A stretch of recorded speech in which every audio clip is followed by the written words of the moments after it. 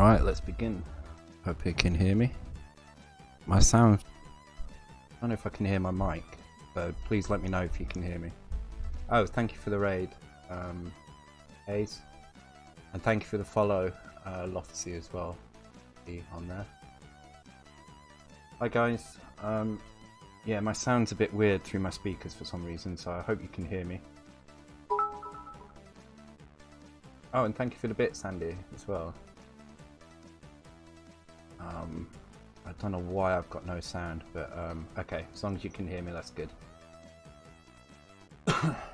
Hello everybody who's just joined with Hayes, and thank you to everybody who's come along with him, and hi to everybody else as well. So we've got Andy, Steps, Amok, Dr. Miz, Noop7, Sakrak, Colt, Andy Magic Knight, Lost 80. Oh yeah, let me turn the music down a little bit, it's probably a bit high. Or am I a bit bass heavy? Yeah, I'm not sure what's going on, my sound's really screwed up tonight.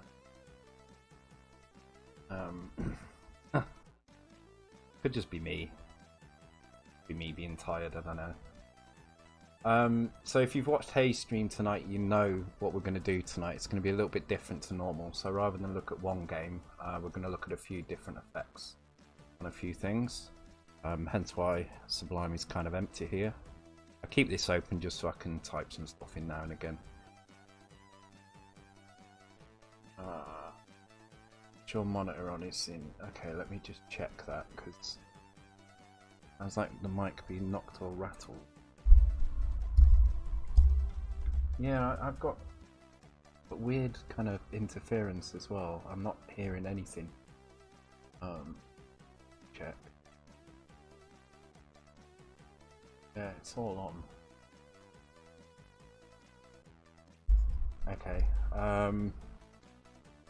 Is it really bad? If it's really bad, I'll have a play around and see if I can adjust it. If it's not too bad, then carry on.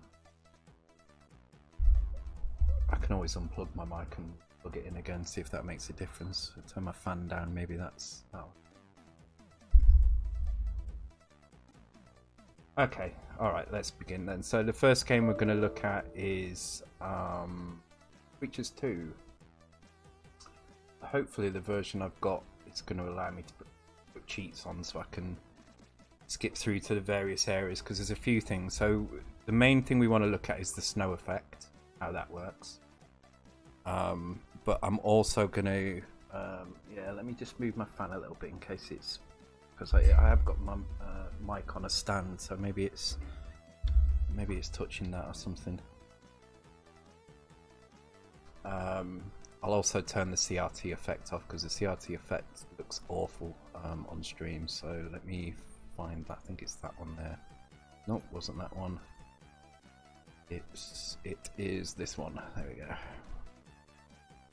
But I was doing some color blending tests and I needed to make sure that it was fine. So. Yeah, so we're going to look at the snow effect. I've done there. But I'm also going to go through some of the other effects on there because there is an awful lot of effects that could be explained, so I'll have a go.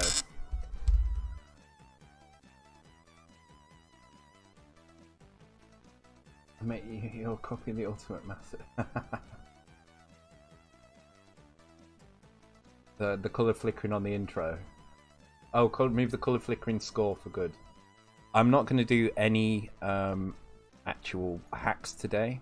We're just going to look into how these things work. Would do if this would load properly. There we go. Get on warp mode, so.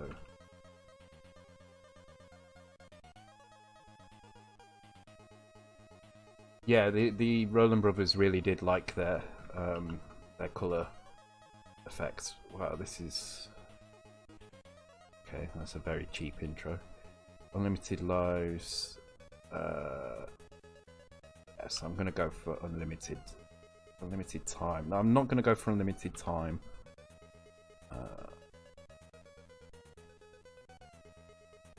Disk and press key. Okay.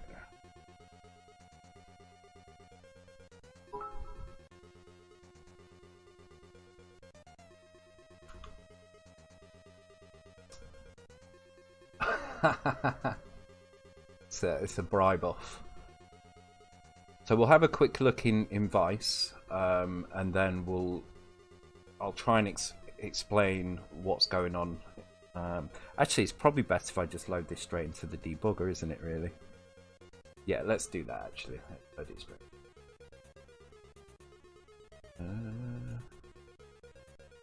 But as Hayes was playing this, I realised there are tons of effects in this game that could do with explanation.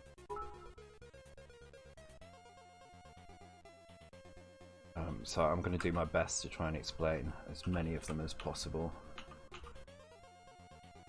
How do I flip a disc in this? Let's have a look. There we go.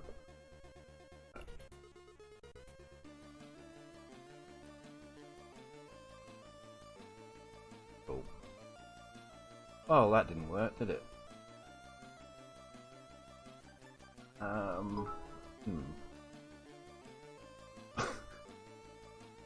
Right, you know, while you lot fight over that, I'm gonna grab a different copy of Creatures because that didn't work.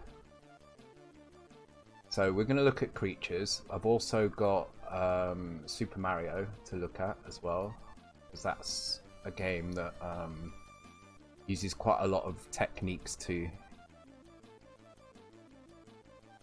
Well, uses quite a lot of techniques to do what it's doing. Otherwise, they wouldn't have been able to do the effects that they're doing in that. Hopefully it's the same one, because it does seem like it is.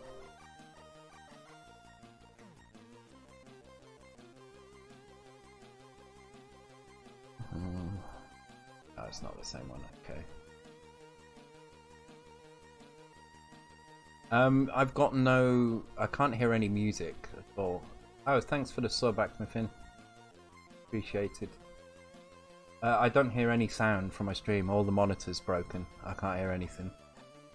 I can hear the alerts, but that's because OBS itself is doing those. But yeah. Oh yeah, it is September, isn't it? Keep forgetting about that.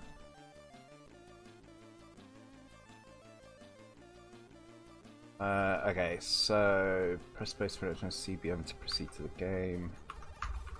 Where's the CBM key in this?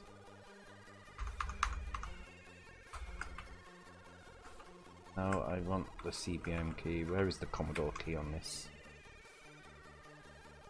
Okay, it's Alt. Kind of makes no sense. Do I want infinite lives yet? Time.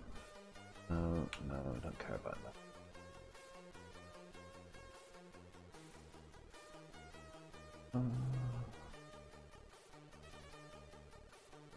So the first thing we'll do is we'll look at the intro for this, because there's quite a few effects going on in the intro as well.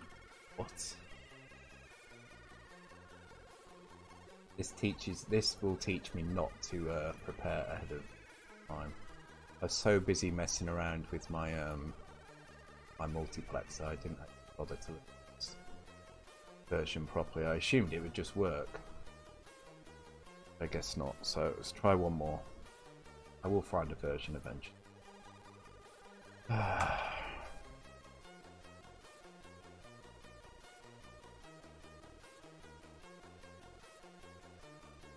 Okay, let's try that one.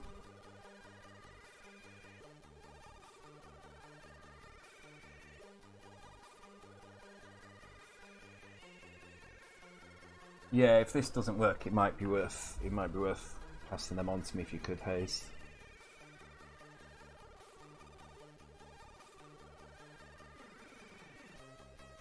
That's my suggestion. Open that door. Close down my suggestions room. So a good start. This is a very good start.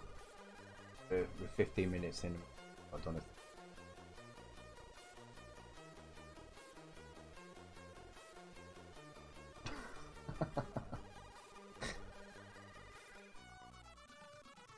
Okay, right.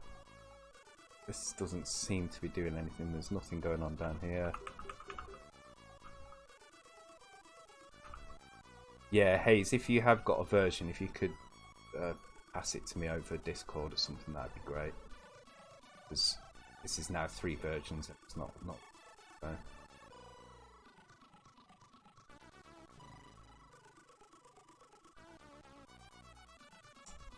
Oh, thank you for the gift sub as well, Hayes, and welcome to the sub club.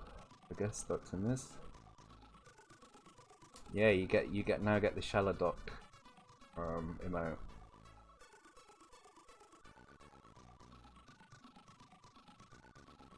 You know what's missing though? You know why these things happening. When this happens. Yeah, this isn't working, is it?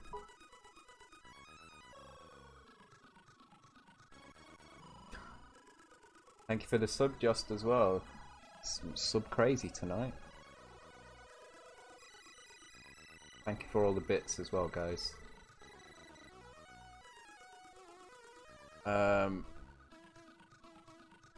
Okay, I'm gonna try one more.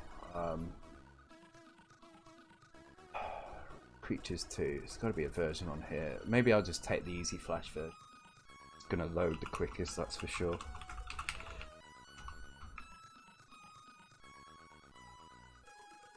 Flash. I realise it's not 100% correct, but it should be enough for doing these. Actually, it should be enough for doing these dissects. Pictures. No, I'm not seeing it. Why am I not seeing that now? They removed it.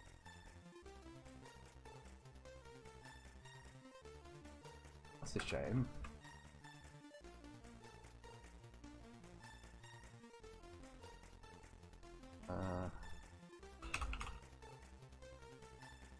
But it's not that.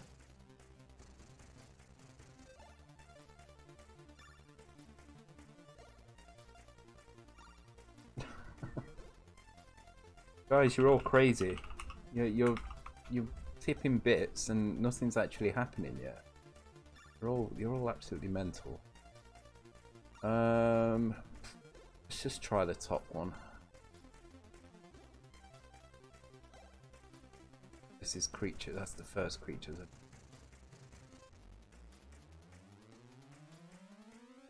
Let's go for that one. I'm just picking random ones now. Okay, let's give that a reset again.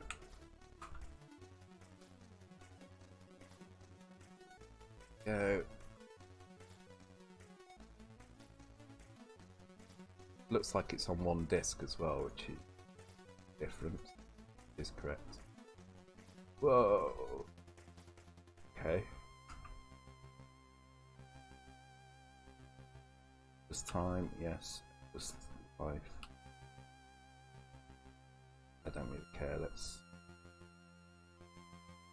If we get into okay, it's definitely loading something. There we go. Okay, so, right. So let's slow it down and let's have a look in its mode. Let me bring up chat so I can see what's going on. Yeah, but, I mean, by this time in the previous streams, I'd have done way more. Okay, so let's look at each bit as we go along. So let's have a look at this high score table first. So let me pause it. So first thing we see is that the giant text is actually all sprites. So there's a multiplexer going on here. It's using 3 sprites for the name, 5 sprites for the score, and the top row of sprites is stretched in the Y axis to make it bigger so it stands out. And then the background, the fuzzy that's dancing around, is just made up of characters. And I'm guessing that all they're doing is changing the colour RAM, and that these characters are actually animated. So if we go and have a look at the just press quit. I don't believe it. This is not going well. But remember, Control F4 is not the same as Control F4 on a Mac.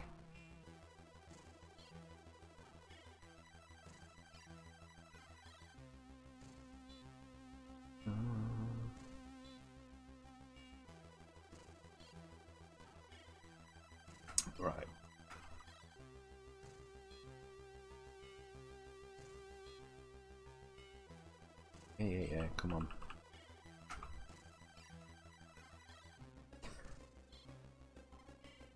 Thank you for the bits, everyone. Seriously, it's a kind of crazy bidding war for first place going on. Ah, yes, thank you, Dr. Mids. I'm really looking forward to that, actually. Okay, let's pause this one. Yeah, so I just last night actually, or the very early hours of this morning, won a PC Engine on eBay, and I'm really looking forward to it. I've got the EverDrive cartridge as well with it, so I can load all the ROMs on it. But I'm really looking forward to playing Parasol Stars. I'll probably play it on stream as well. It has got RGB mod in it as well, so I can plug it into my OSSC. Stream it.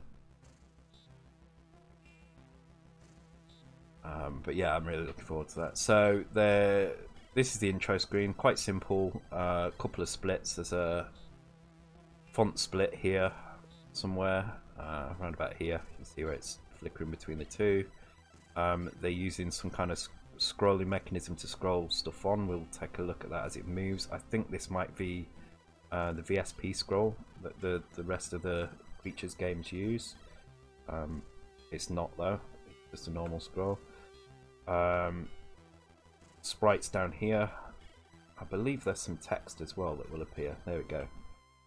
And so the sprites just here appear behind.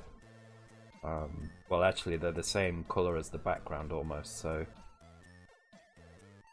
oh no, they're flashing, but I think they appear behind this text. They show in here, and then the text itself has a color split on it. It is 6502 compatible. Well, it's kind of an enhanced version of the 6502. So let's see if I can find out where this is. Control F4, not Alt F4. Alt F4 as well, I was pressing incorrectly. Yeah, the PC Engine is the HU65CO2, which is very similar to the it's very similar to the 6502, but with a few extra commands. It also has an insane amount of video RAM memory as well. So okay, so what I'm going to look at is these here. So you see these coloured squares. I don't think they're actually being changed other than the colour. I don't think anything in this square is being changed.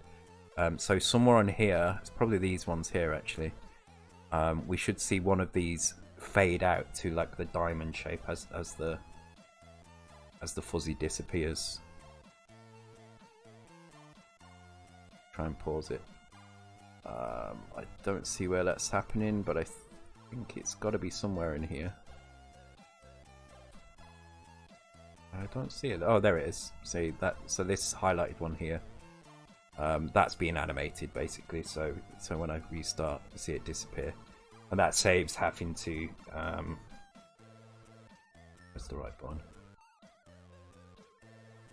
There we go. Saves having to do anything like copy screen RAM around, so it's a nice quick way to do things. Okay, so this was the screen Hayes pointed out. Wanted to know about the sprites on here. So let's have a look at that in the VIC register. It is sprites, definitely.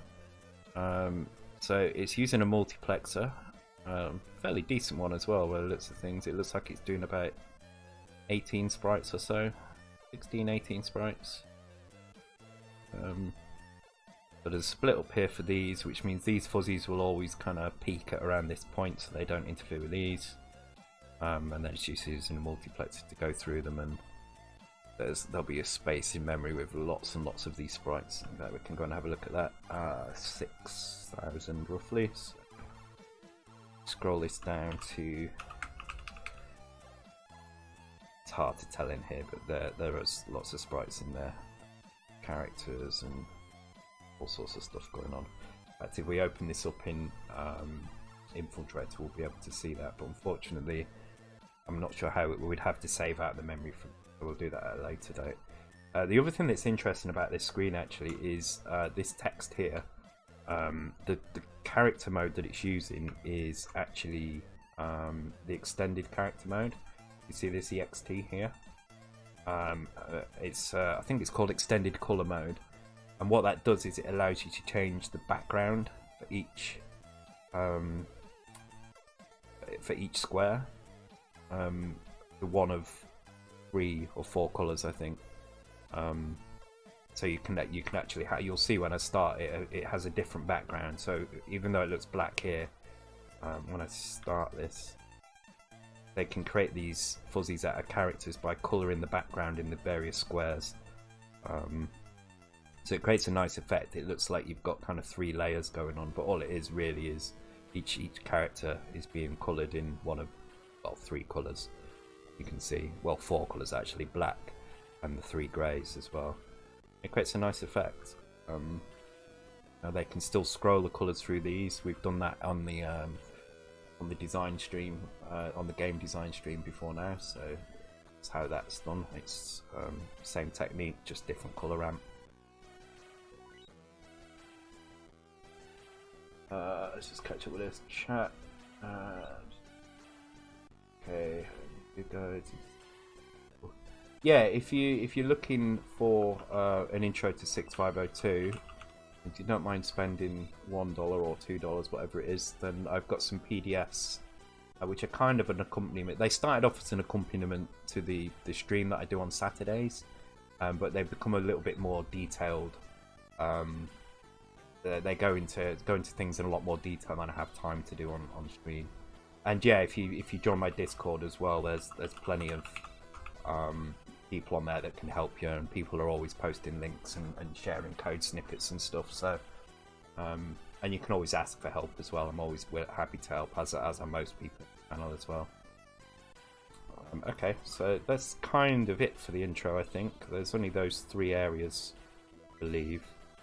You can see how they've kind of taken the extended mode and done something really kind of original with it. It looks really nice. Extended mode has a problem in that it uses the extra 2 colours so if you had a normal character, you could define one of 256 characters by using numbers from 0 all the way up to 255. And that's normal colour, so it's multicolour and high res mode. They both have 256 characters. However, in extended character mode, these 2 actually define the colour, so you only have 64 characters. So it's enough for doing things like they've done there, a font with an alphabet, but the top 2 bits of that character ID is actually the colour that it's going to use in the background, and then that colour's defined by let me find the memory map for you again. So that colour is defined by the memory map at here we go. So here you've got these extra 3. So you've got your normal background colour, which is the one we're used to using, and when you're in extended character mode, these 2 bits point to these extra colours. So you can set 3 extra colours. So in the creatures intro, they've got, as I say, they've got the 3 greys and the black as well. Cool. All right, let's go into the game. I'm hoping I can skip a little bit because I don't want to play through every. Oh, pressing all the wrong buttons. Right, I need to, when this loads up, I actually need to take a snapshot so I don't keep doing that. This is why I take snapshots, because I'm constantly pressing the wrong buttons.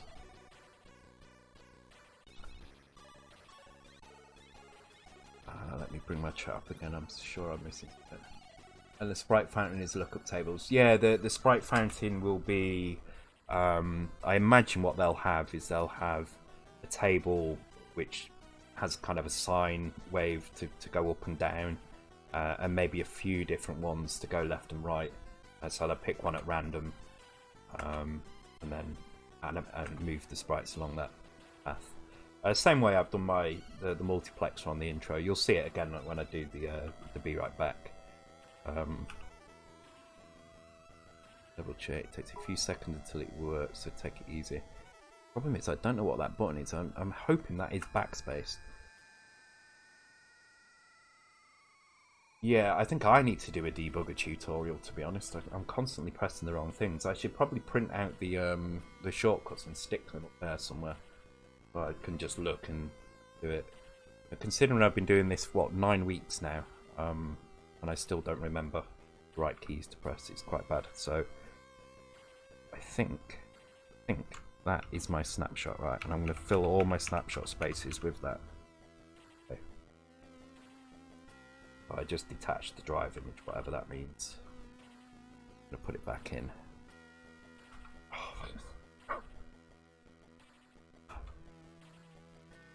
Cool, half an hour in and we've managed to look at the intro. At least we've looked at something.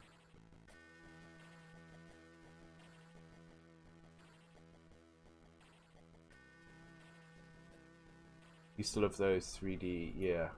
Well, some weeks I drink every week. It's a Saturday, I'm drinking. I guess once I get to... How many followers am I on, actually? I'm on 293. I guess I should do something similar to Hayes, and once I get enough followers, do some kind of long stream.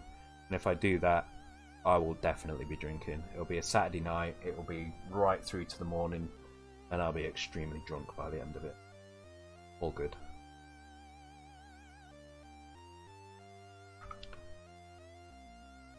I do want to stream either PC Engine if I get it in time, which I don't think I will, or if I don't, I'm going to stream my GPD on Saturday night. Thank you for the follow, Sacrack.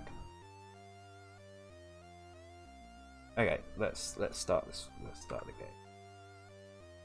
Let's turn on the joystick. Right, we're in. Actually, this is an interesting thing to look at as well. Stream of wine. Yeah, I did 7.5 hours actually on Saturday night. It was kind of impressive. But I will do a longer one. I will do like a 12-hour stream at some point. Maybe when I get 300 followers. I don't know yet. It won't be all coding. There'll be play. Once I get drunk enough, I think I'd just rather play games, and I really enjoyed playing the Amiga last time as well.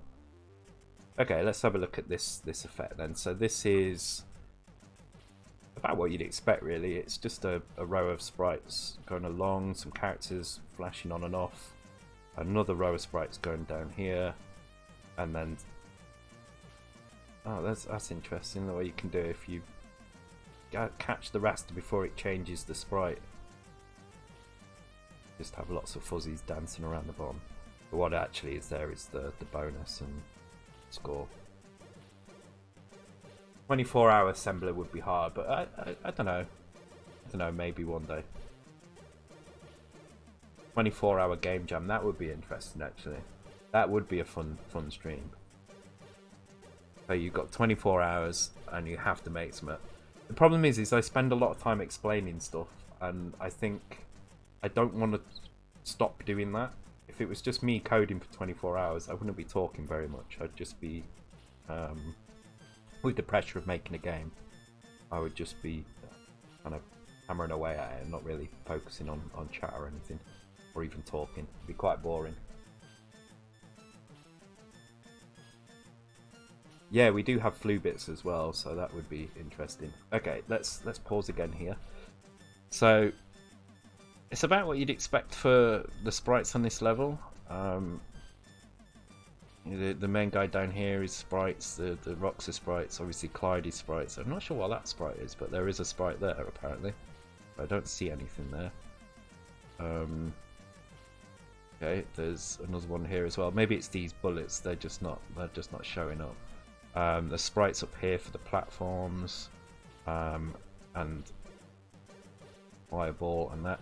But interestingly, up here you've also got sprites in the border. So they've opened up the border, and I'll explain how they've done that in a second. And actually, as you play on, you will see. I think Hayes mentioned this. In fact, you can see him here in the sprite list. You can see some birds animated, and they will animate on the screen. There you go, you can see them coming in from the side. So there's two copies of them, and they just wave up and down. Very simple effect, but it's very, very effective. And then down here you've got sprites in the border as well. The conveyor belts animated with simple character animations, and there's a colour split as well, so you can see everything above here is a blue background with pink and yellow rocks, pink, yellow and brown rocks, and then actually it changes there as well. There's a pink, yellow and brown rocks there, then it gets to here and they go brown and yellow, and then you get to here and the background changes to grey, and that's it for colour splits. It's the same all the way down there. Interestingly, there's a mix of high res and low res graphics in here as well, so you can see the clouds are high res, the branches on the trees here are high res. Let's try to see if there's anything else in here. Maybe this text here. Look, yeah, I think this text is high res as well. Yeah, it definitely is actually. So it's really, really good use of and these trains actually. Really good use of the mix of two. One in the top left corner is used for sprite sync. Yeah, it can be. So you can stabilize IRQs by using sprites like that. By deliberately drawing one over a bad line. I'm dead, so I need to restart again. So I'm going to explain the sprites, the border split and what happens.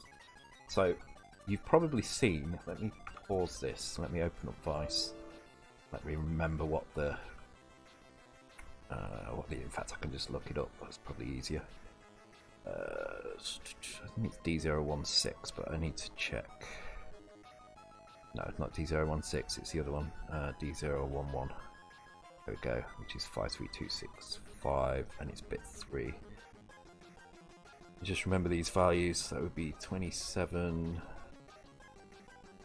and so that would be 23, okay.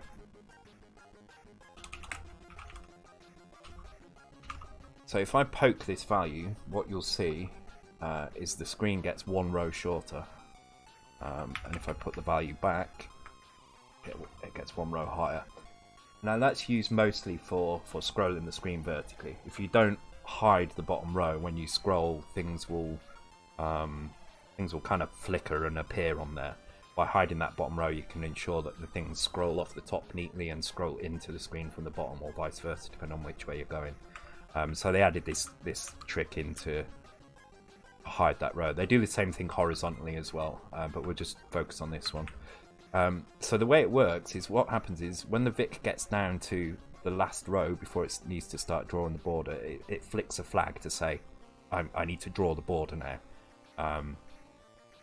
And so if you can trick it into not flicking that flag, you can get it to stop drawing the border down here. And the way you do that is you wait for the raster to get right down to this line, with the screen in the 25 row mode. You wait for it to get right down to here. Then when it gets to here and it's gone past the 24th row, you quickly change it back to 24 lines. And so what that does is the raster never actually reaches the border edge. It never knows it's got to that border edge, because it's already gone past where it should be. It's down here now, and you've kind of forced it to ignore that by flicking that border behind where the raster is. And once you get past that bottom line, you can flick it back again, ready to do it again. So you only have to do it once per frame, but what it does is it opens this bottom border here and the top border here. There's a similar effect you can do with a horizontal thing as well, by switching between 38 and 40 rows, but you have to do that on every line, which is quite difficult to do, and definitely difficult to do inside a game anyway. So it's that simple, really. There's not a lot to it, but the effect is you can essentially put sprites down here. As I think I showed in one of the streams, I can't remember which stream it was now, you can also get character data down there, but it's very limited in what you can do.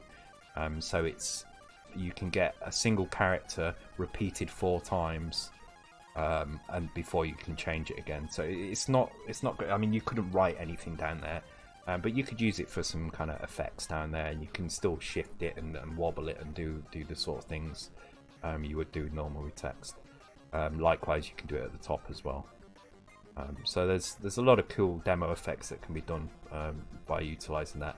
For games, though, generally it's just used for sticking sprites in the border. So what they've done in this game, they've got one sprite for the score, 5 sprites for the one sprite for the lives, 5 sprites for the score, and then 2 sprites which are stretched horizontally to make the word bonus. And because they're sprites, you can do cool things like you can animate them very easily up and down like that. Something that would be quite difficult to do with characters. And in the top, they can just change the color to match the background. So they stretch that color all the way up to the top, so the screen looks taller. Put a nice sun background in, sun sprite in there, and a few birds flapping around, and it looks like the border is kind of quite detailed. It's a clever, simple but clever effect. Okay, I'm gonna try and skip past this level now. Hopefully this works. If anybody knows what the back arrow button is in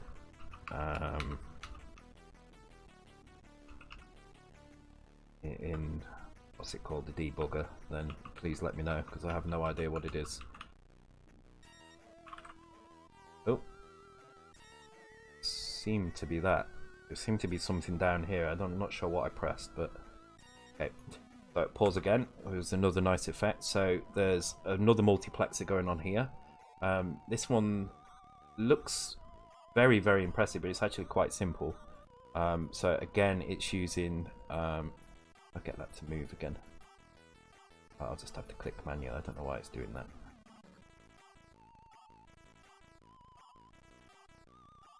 So there's 6 sprites in each row of the character, with the text that's moving up the screen, or up to 6 sprites. So it just draws a font. It just draws the number of stars that it needs to display that font.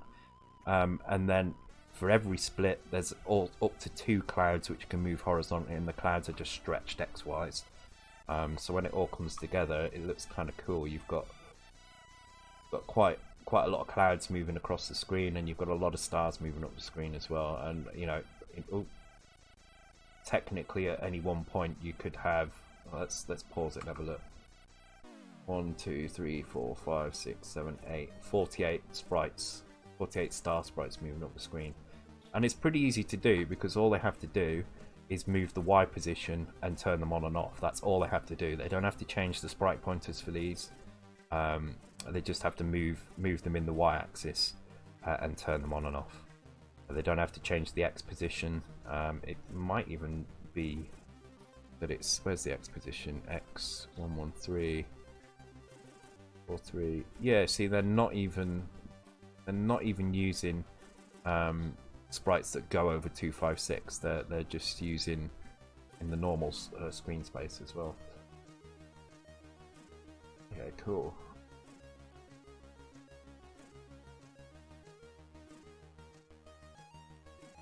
All gone weird again. My OBS is playing up something wrong. Can you guys still hear me alright? Oh man.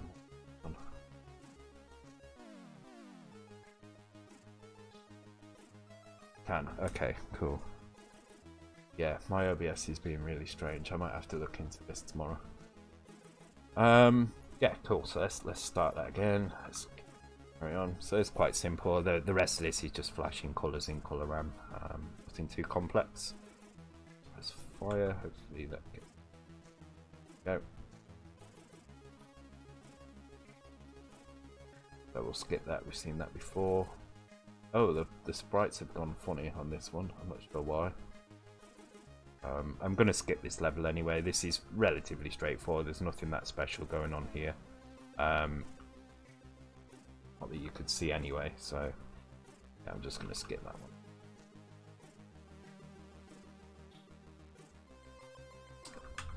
I would if I could find the button again.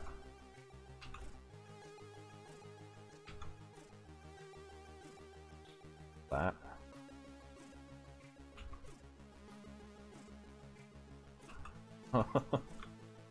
Oh, where is the button? Thing is, it did say as well it might take some time, so what happened then? To pause it or something.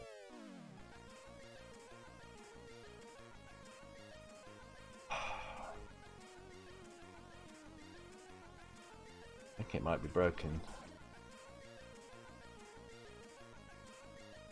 Oh, this is not good, is it?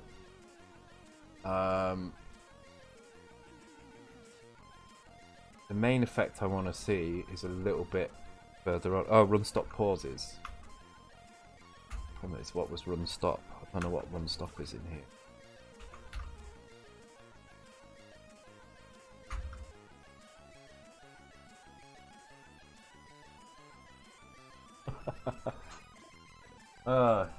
Oh, raid from Amiga Bill. Thanks, Amiga Bill. Thank you for the raid, and welcome to everybody that's come along from Amiga Bill stream. Hi, Mike. Welcome to the stream. We're just wondering where the hell the run stop button is in the C64 debugger, because I've pressed it and now I can't get back. Oh, there we go. I'm still not finding level skip though.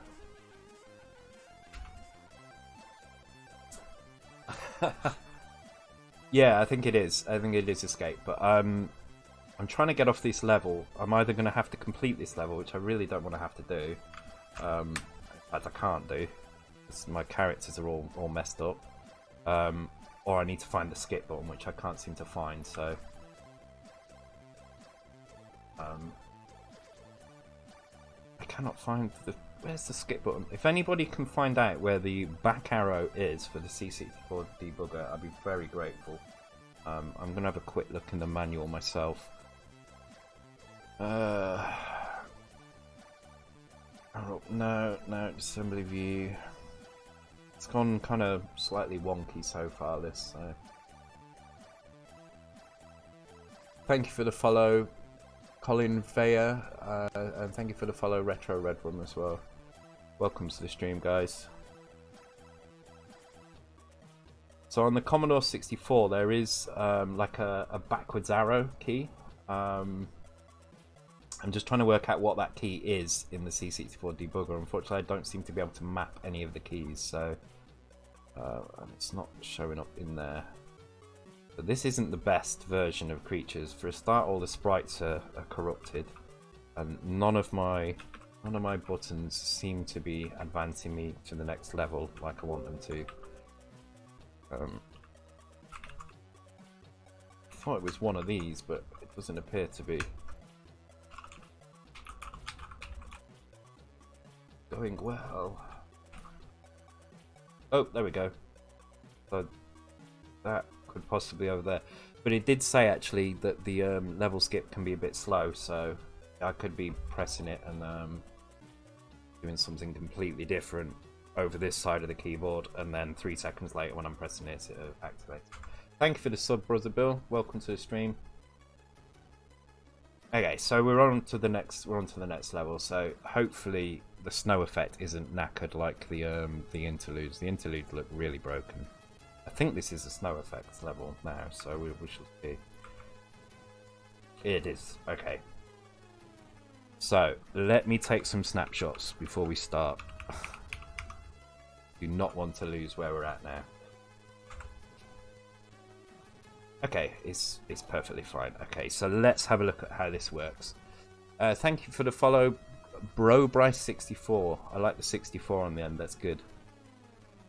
So this effect kind of amazed a lot of people when it came out, because it is such a smooth effect, and it works really, really well with let me put, oh, I tell you what, it's a good job I did take a snapshot, isn't it? It works really, really well with no slowdown. From what I know, reading the game diaries for this as well, John Rowlands did spend quite a lot of time getting this exactly right and optimizing it. So it's going to be interesting to see how this works. I've got my snapshot now, so I can keep coming back here and having a look. So let's start by having a look at the character set, because I think that's where the interesting stuff is going to be. Let's bring the character screen set up wherever that is. Once again, every button but the one I want. There we go. Let's load my snapshot up again. Start. Okay, so the first thing we can notice of snow in the character set. You can actually see it animating here. So what's happening is these characters, these are kind of dotted around the screen in various places, and they're arranged in such a way that when they're animated individually in these squares and copied all over the screen, it creates a kind of tiled pattern animation. So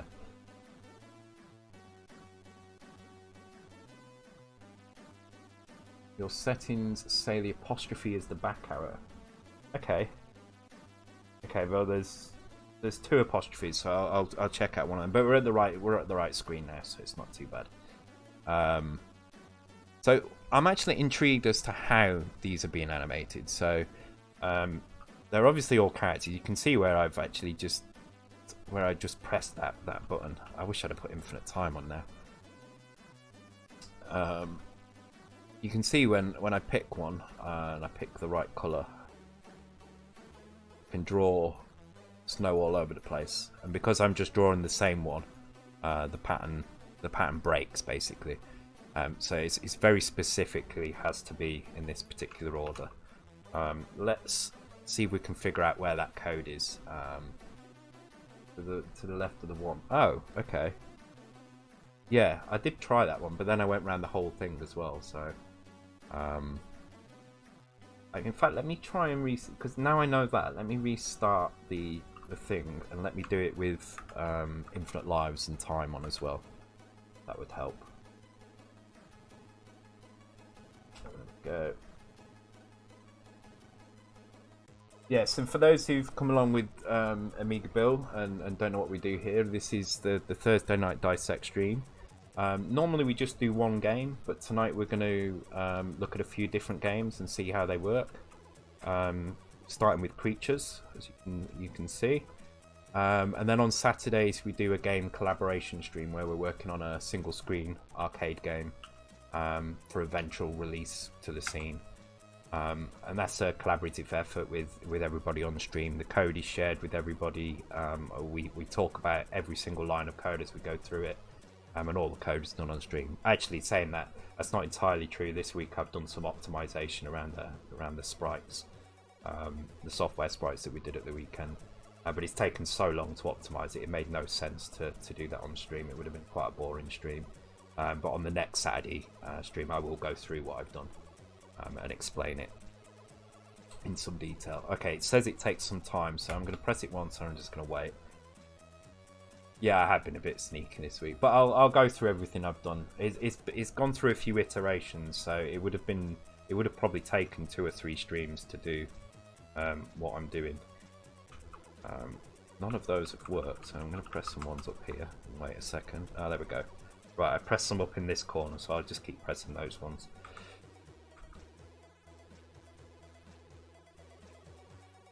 And with the Dissect stream, we look to... Yeah, I think it's the apostrophe on the other side. With the Dissect stream, we usually look to improve a game or add cheats. But this time we're just looking at particular effects in games.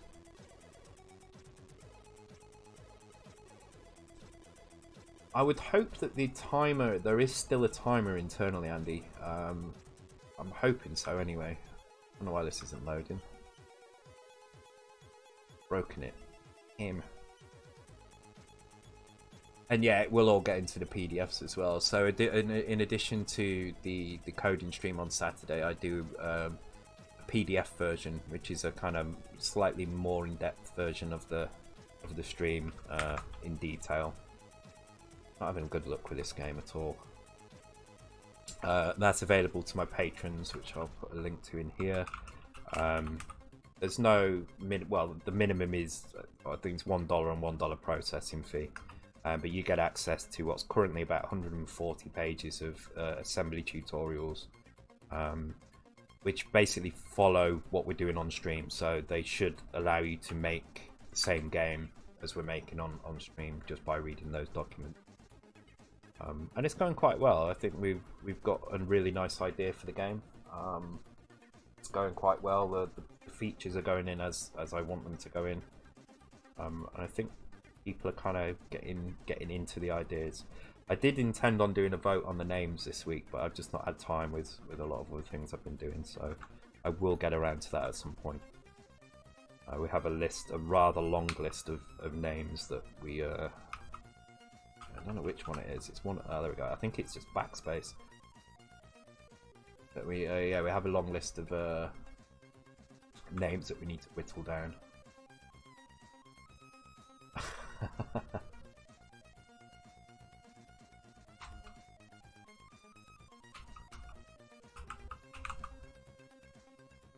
I have no idea which one it is, but it's one of these 6 keys, so we're getting somewhere.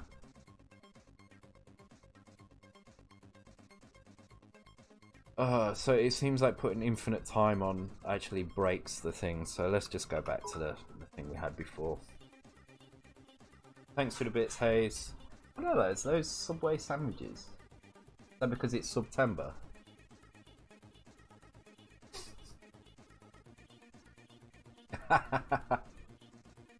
That's kind of funny.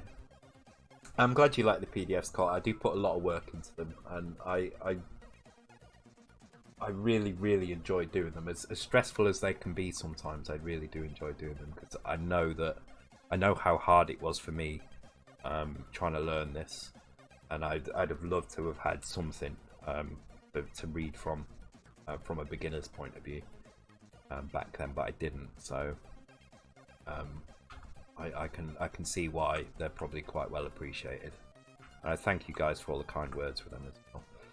Okay, so let's pause it before we go any further. Let's see if we can figure out how this is being done. So if we go and have a look at the code for this, but we're gonna see if we can find out. Not see, I nearly pressed Alt F4 then. We're gonna have a look to see if we can find out where these characters are being written. But the character set itself is at 5800, so let's go and have a look at the let's have a look at the font itself and work out which character in the font it is. Here we go again, I'm not able to find, there we go. So it's these characters here, if I animate them. So yeah, it starts at this one, which it doesn't seem to want to tell me what character number that is. I'm gonna have to work it out, which is a bit annoying. So 2, 3, please, 4, 5, 6.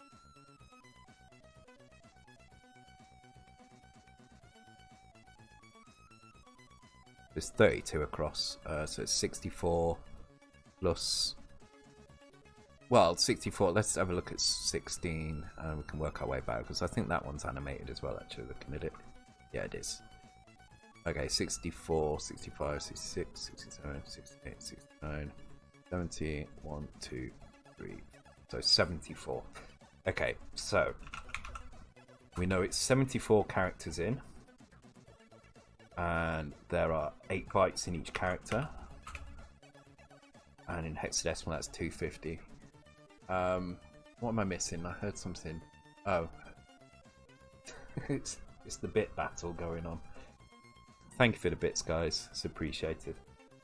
250. So we know that the font is at, what was it again? I think it was 5800. So we're looking at 5A50. So let's have a hunt through the code. Anything that changes 5A50. In fact, we can do this with breakpoints. We don't need to hunt through it. Let's just stick a breakpoint in. 5A50. Nope. 5A50. That's mix FF. Cool. Now when we start, we should get a breakpoint at some point. I think it has. Although it's done that annoying thing where the breakpoints don't match what's going on, so I'm gonna have to restart again.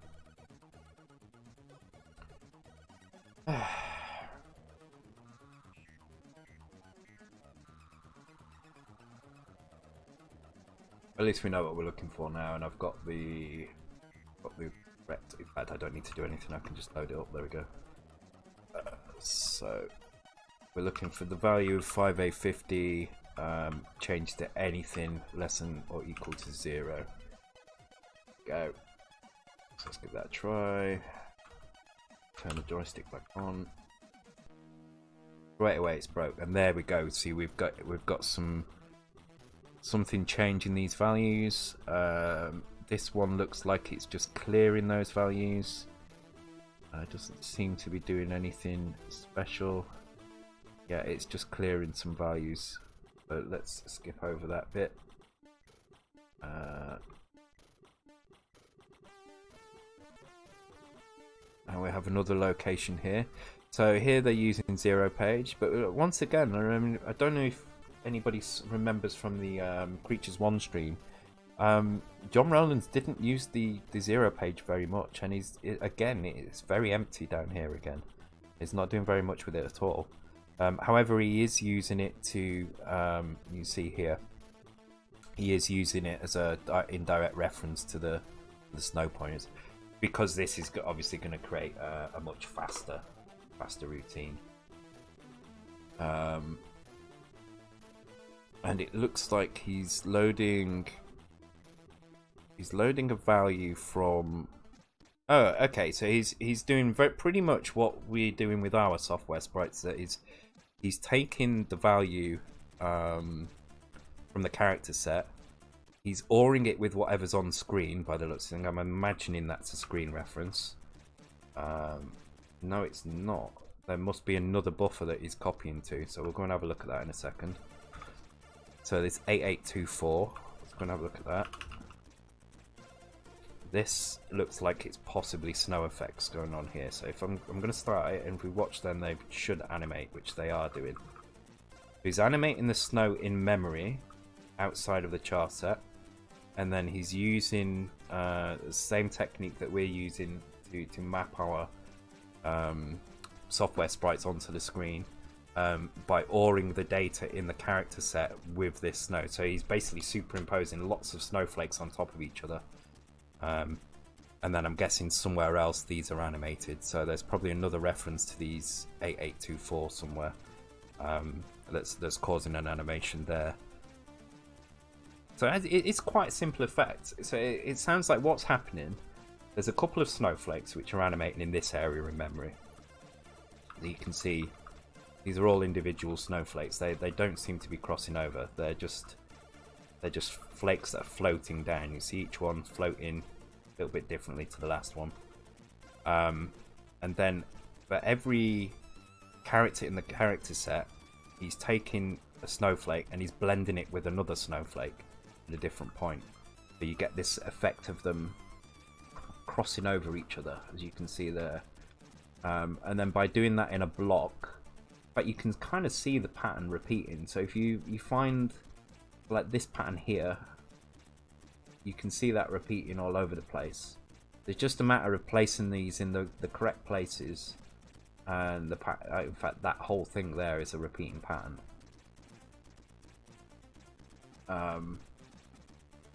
Yeah, and it just creates that same beautiful effect without it having to, you know, if you did this with modern techniques, then these would all be individual sprites, or you'd be using a shader, full screen shader, to do some kind of processing effect on the screen. But they did this with a 1 MHz CPU with all the other stuff going on as well. Very, very impressive for the time. Let's see, is there anything else interesting going on here? Oh, so there's another border split going on up here as well. So you can see they've opened the borders up here, and all they've done this time is made the border white to create this kind of feeling that there's a massive cloud up here, and then stuck some characters along here that Clyde can go behind. So if I avoid getting hit, you see he can go behind some and not behind others, and that's probably achieved by creating, so when you have a sprite and you have multicolors, and you set the sprite to go behind the characters, what happens is it only goes behind certain colors. So you will get I can't remember which colors it is. I think it goes behind the main sprite color and one of the multicolors, but not the other multicolor. So you get one multicolor that's always behind the sprite no matter what you do, and then the other two the sprite can go behind. So by setting one multicolor to white and a foreground to white, you can have him basically slide between two layers within the same character. Thank you for the follow, Mitsuyama. Welcome to the stream. Yeah, so that's a kind of nice effect as well, because that creates the illusion that there's two layers here, when actually it's just one layer of characters, but drawn with two different kind of colors in the multicolor, but they're just both set to white. So the one that appears behind, I'm going to see if I can find that character actually, because I want to show how. In fact, you can see it there. If I move down here where the multicolors have changed, you can see how one multicolor on this top row here is brown. So it's actually multicolor 2. Looking at that, and the other one is the foreground color white. So by using multicolor 2, Clyde will always appear in front of that. And then when you use the single sprite color, he will appear behind that. So it's a really good use of that technique as well. I think they use it somewhere else actually. I think they use it for the fuzzy stage as well. There's some plants in the foreground, and I think they're drawn with a different set of multicolors so that he appears behind them. The fuzzies appear behind them. Just the feet, I think that's it.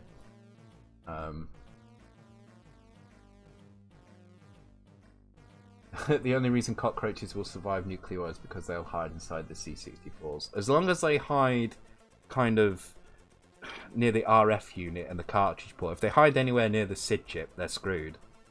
The SID chip will fry them eventually. Right, I'm going to take 5 minutes, guys, and then when we come back, we'll have a quick blast through the other levels, see if there's anything of interest, and then we'll move on to the next game. We're going to look at Super Mario 64 next for the Commodore 64. Super Mario Brothers 64 by Zero page. So it's the Commodore 64 version that was released. It was this year, wasn't it? It was earlier this year. We'll have a look at that and see how that was achieved. So I'll be right back in about 5 minutes, guys, and you can enjoy my multiplexer again. I'll be right back, guys.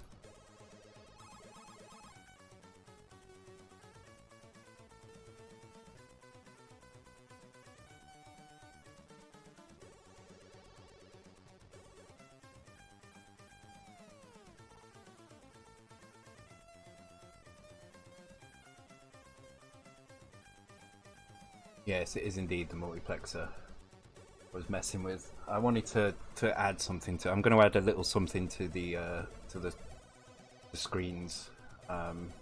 Maybe not every week, but I'll try and add something different. So eventually they'll be almost demo-like in themselves. So yeah.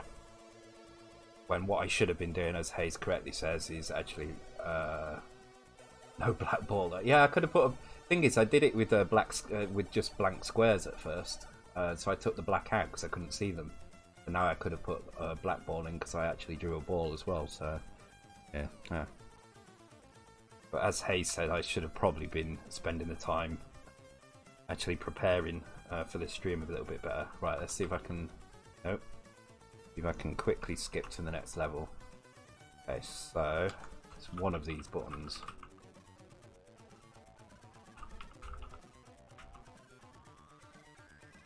Well, I thought it was one of these buttons, and now they're not working.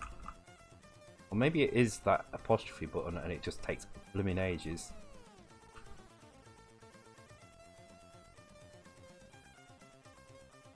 Hey, Thalamus Digital, welcome to the stream. How you doing? We're looking at all the various effects in Creatures 2, and my god, there's a lot of them. I'm trying to get the level skip to work so I can get to the next level. This is not the best copy of this.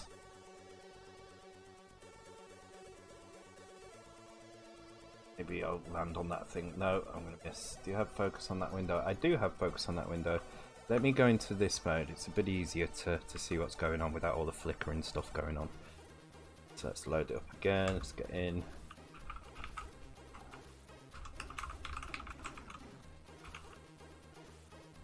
Turn joystick off.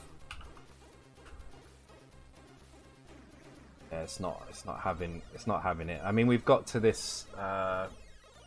We've got to the point we wanted to get to, and we've had a look at the snow effects, and maybe we'll move on to the Mario game in a second. I'll give it one more try, see if I can get the skip to work. I could also try and complete the level, but I'm not going to be very good at that. So this is going to take me right back to the beginning, isn't it?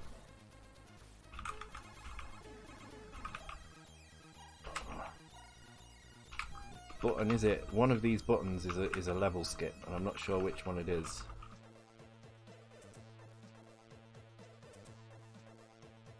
Yes, that was. I fell for that hook, line, and sinker. The thing is, I even doubted it as I was typing it, but it still didn't stop me trying to type it in. So, okay, let's give it one more try. I feel like I'm missing something with. Oh, there was the pause.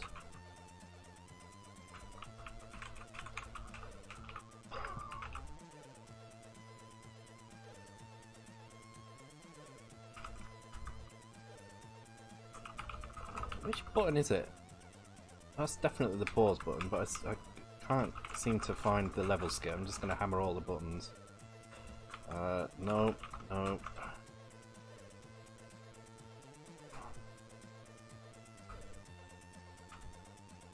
Alright.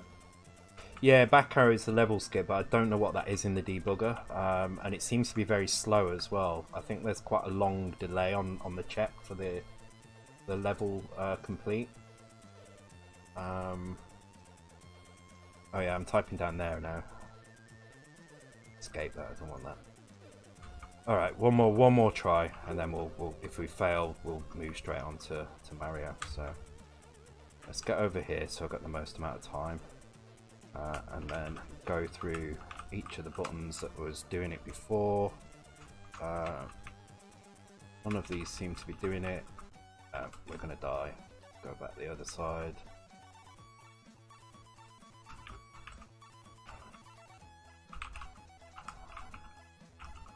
Yeah, alright. Never mind.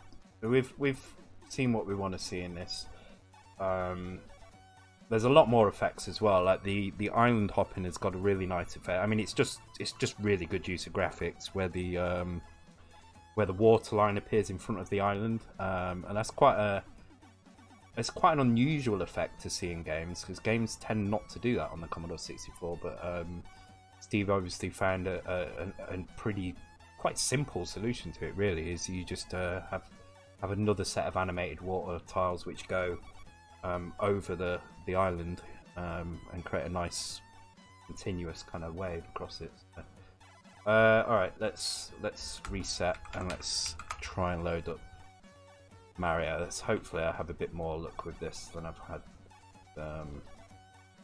with creatures. Okay, cool. So I'm not going to explain anything in this. I don't think there's much point. But I'm going to just load straight into the game and let's have a look.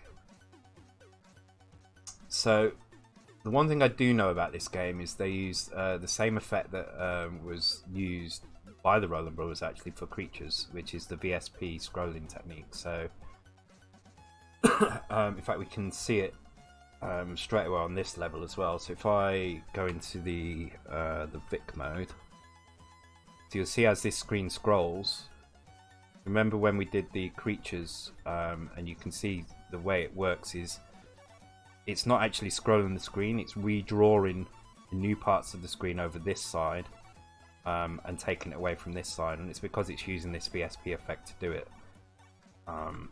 See it a bit easier in the game. Let me kill the first thing. I'm going to have to appear on it so I can actually see. So you can see as I move along, the Mario sprite stays in the same place, but that's because it's the Vic chip is being tricked into thinking that the screen has scrolled all the way across, and it's not. So you can see down here it looks like I'm stuck against this pipe, but actually I'm walking quite easily across the screen. And this is exactly the same technique that the Roland Brothers use for doing creatures and mayhem. It's a bit more advanced in Mayhem because you can go in both directions, so there's some very clever buffering going on in there. And you see the same happens with the score up here. So in order to keep the score in the same place, as I move across, you'll see that the score gets kind of dropped down onto 2 lines as well. You see here, it's dropping down onto 2 lines as I move.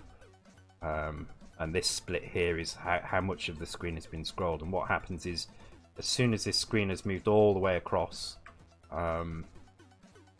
this bit here moves all the way across to here, then there's a buffer refresh, and this whole screen has to be redrawn again.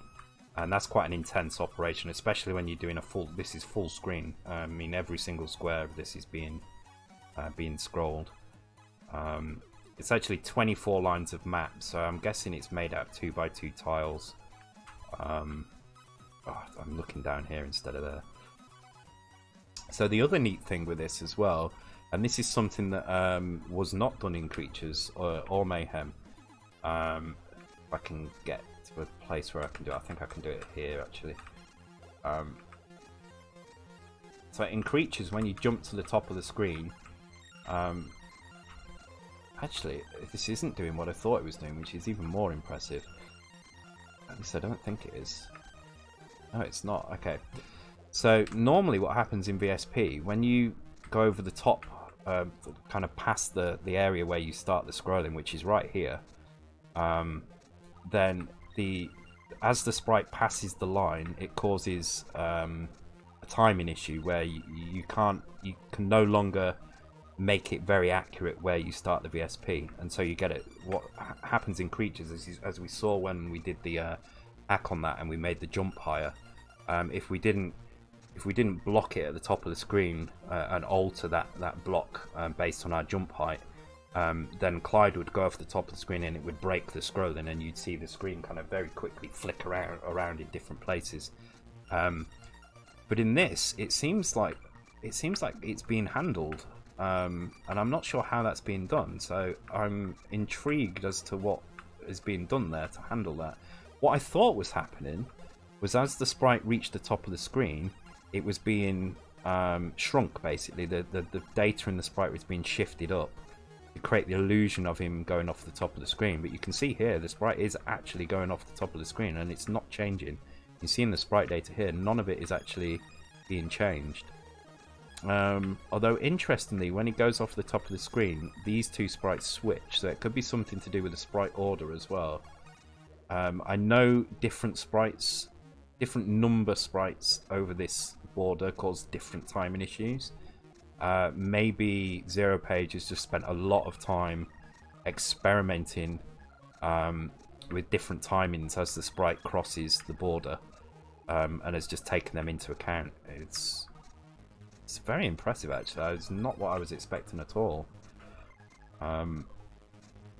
Unfortunately, one thing that is going to be very hard to look at is how the sound was done in this. So anybody who's worked on the NES will know that the sound chip is quite different to the SID chip.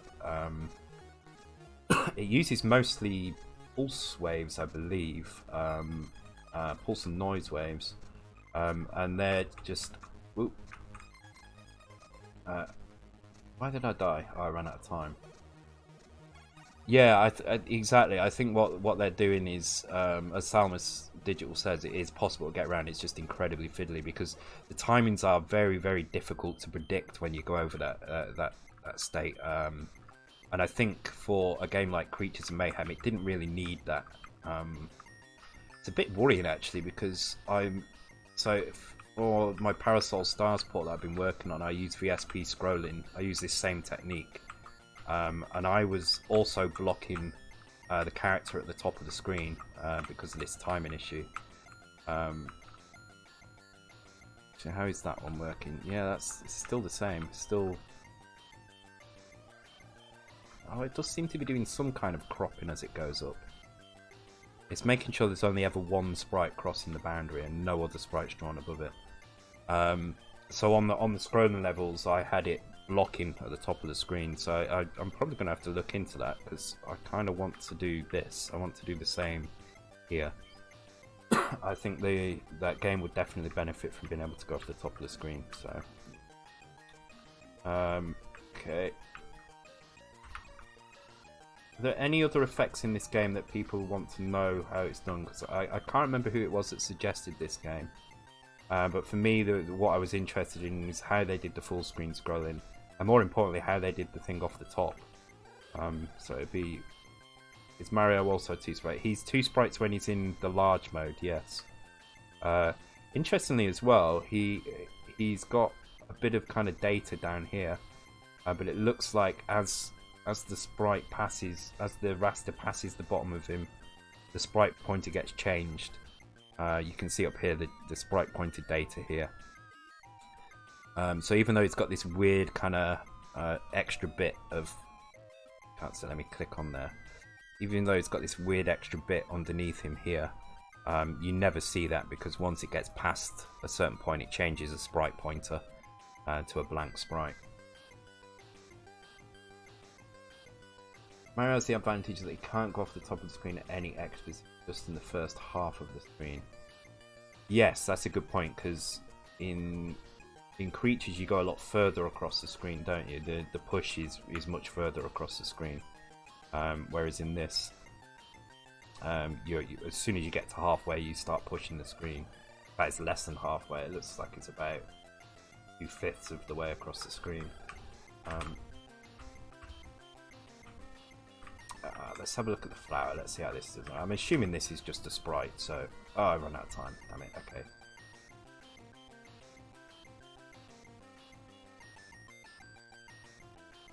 Can't go over the top of any exits. Can when the scrolling has stopped, though. Okay.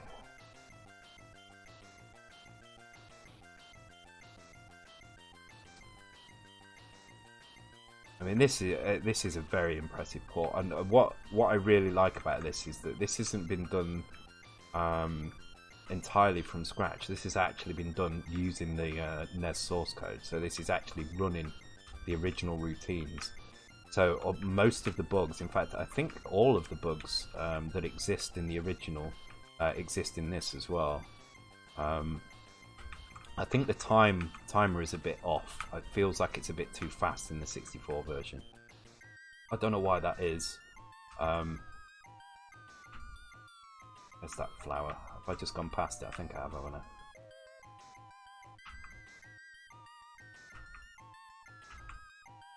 Yeah, so this is all sprites as well, as you would expect.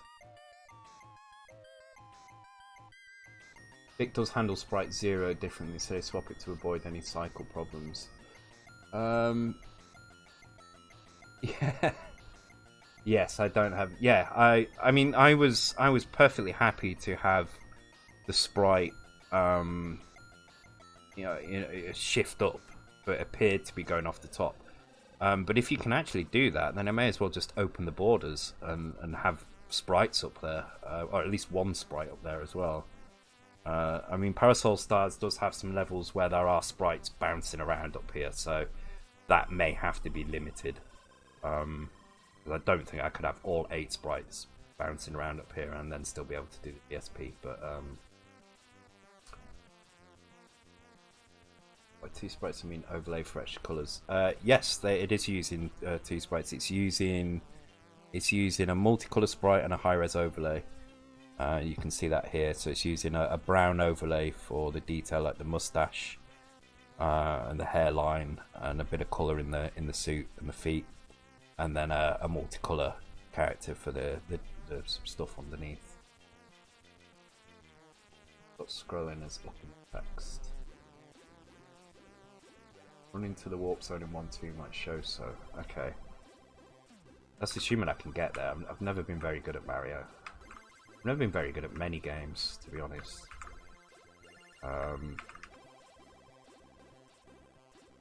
See.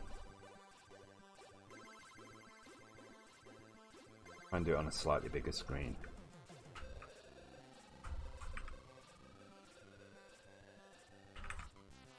I feel like there's a help somewhere. Oh. I thought that... Yeah. Everyone can reach world 2. Alright, okay.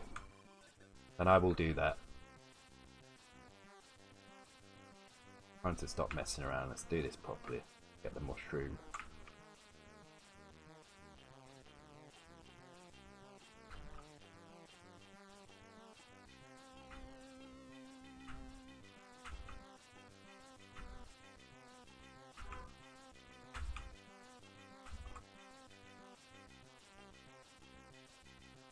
So I think that's sprites. I want to have a quick look at that. I'd be surprised if it wasn't sprites. Yeah, it is. Okay. I just needed to see that, just for my own sanity. Okay.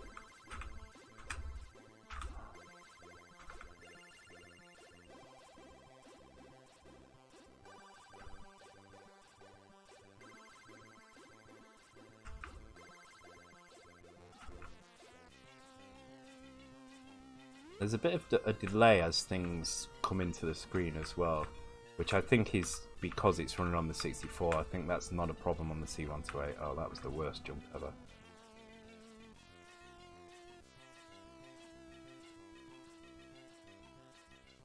Yeah, I think Stoker's right. I think to get other sprites to jump out of the screen, that's probably the best way to do it, so you can just keep one.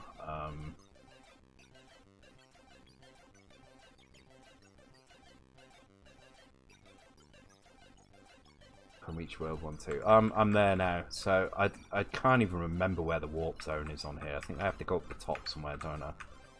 So I'm going to take it a little bit easy, and then if someone can remind me where it is as I get to it. Is it here?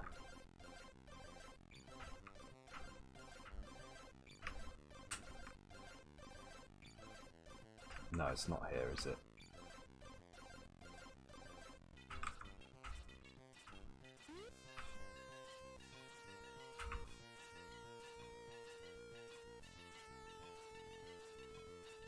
Cannot for the life of me remember.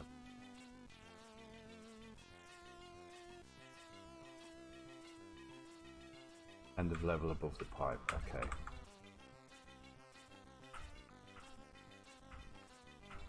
Oh man, I feel like I should be able to get that. There is quite a bit of slowdown as well. Version. Up the level if I want to. Yeah, I'm not good enough to do that, I don't. Like seriously, do not underestimate how bad I am at this game. Or games in general.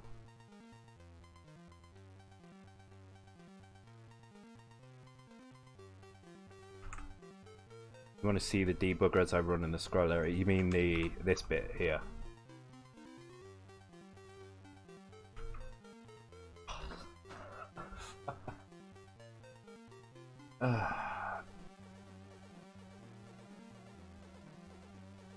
Now I don't have my little cheat flower thing, so I've got to actually do some. Oh god.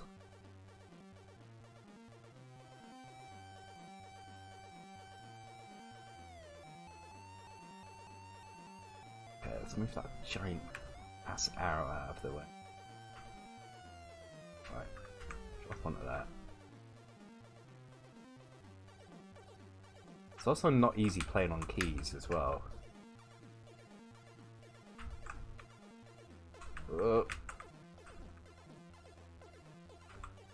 So, isn't it here that I have to do? Oh, it's this bit, isn't it? That's right.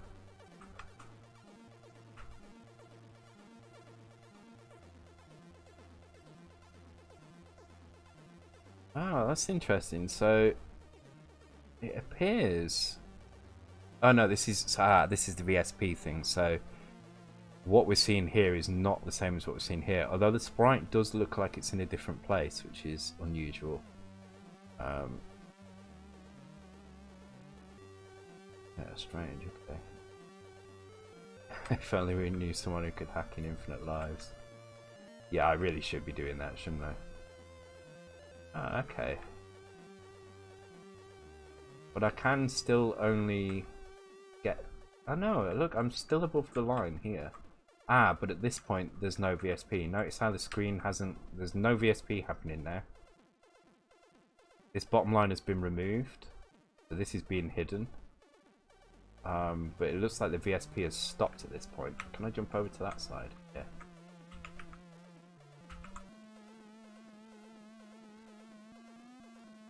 Can I jump up now? Yeah. I think...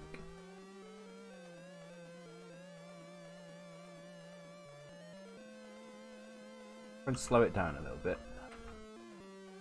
Yeah, he's jumping up, but there's no VSP effect happening here. I think that's what's going on.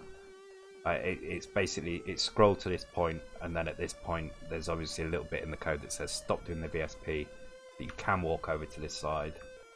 So as long as the scrolling stops, I think somebody mentioned that. I think somebody said, I can't remember what it was, I'm trying to find it in the chat but I don't see it, but yeah, I think as long as the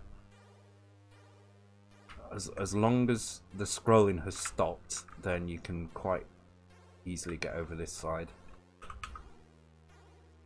Okay, cool.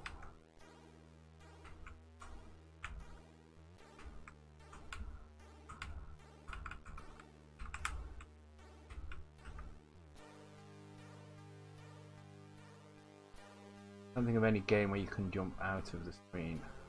What do you mean jump out of the screen? You mean... Don't you mean? Yeah, you mean go off the edges of the screen like that? I think there's a few. I don't think you ever do on Turrican. In fact, on Turrican, what happens when you hit the if you do a jump and you start falling down the screen faster than it can scroll, it will lock you to the edges of the screen at a very specific speed. You'll actually move quite slowly. Something I wanted to avoid doing in Doc 2 as well, because I found the jumps didn't feel natural at that speed, so I kind of tried to make sure that the scroller was fast enough that you could fall and still have the screen keep up with you as well. Okay.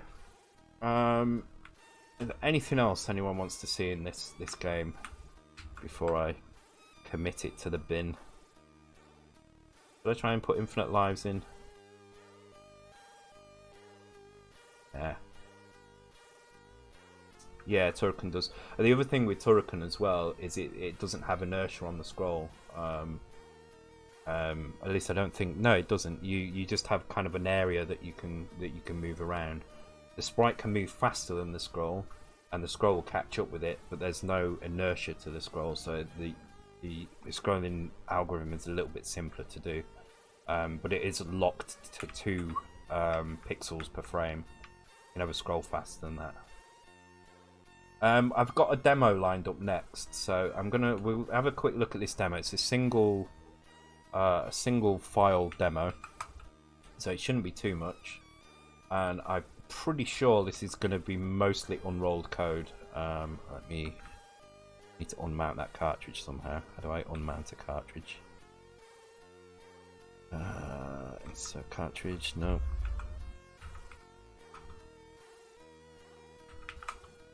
Batch everything.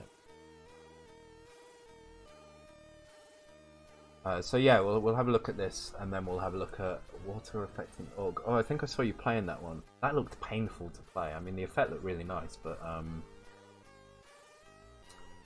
looked like a painful game to play. Seem to have done. Oh yeah, there we go. Okay, right. So let's just have a look at it. Oh, I've just restarted it. First of all, I want to see it in here because I've not seen it properly. So let's have a look at it in Vice first. Let's stick some desktop audio on as well. Let's turn that audio off.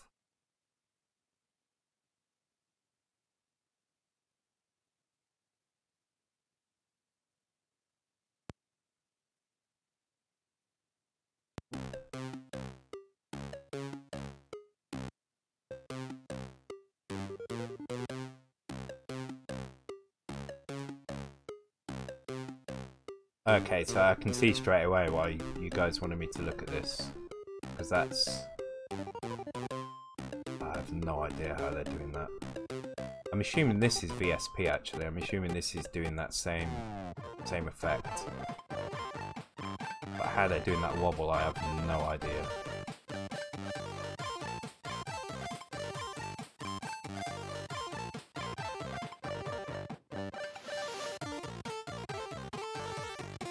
Interesting.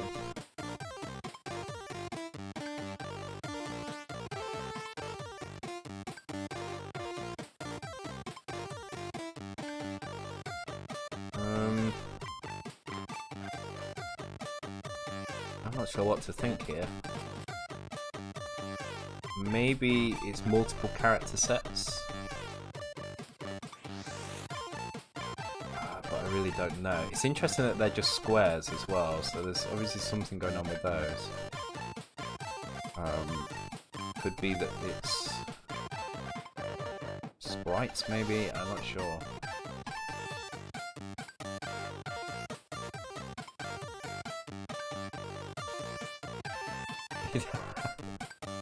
Don't even know how they do the pattern, but I'm pretty sure that's just going to be sprites or a character animation. Notice they've got the borders open as well, so you can see they've got the border open up here and down here as well. I think if I drink enough tequila and watch this demo, it will just look like normal text, right?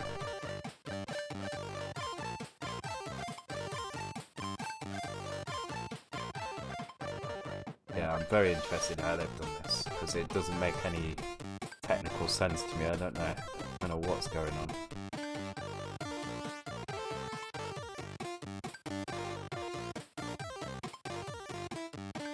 Alright, let's turn that off.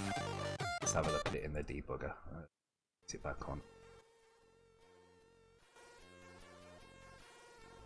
I don't know if you can even hear that music in the background. It seems quite low tonight for some. It's always amazed me just how much the demo team managed to squeeze out of this humble little machine. And when you see some of the effects that they do, and they're almost better than things you see on, you know, Amigas and stuff. It's incredible. Okay, so let's load it in and immediately pause it, as I want to know exactly what's going on. Okay. So that's a bitmap. There we go. So this is a bitmap. Well, that's interesting. So this whole thing is a bitmap. This is just sprites. So to answer your question, Steps, this is a sprite animation. I don't know how they're doing this. Just trying to think what it could possibly be. So does this change, or is it always following the same? Ah, that's interesting.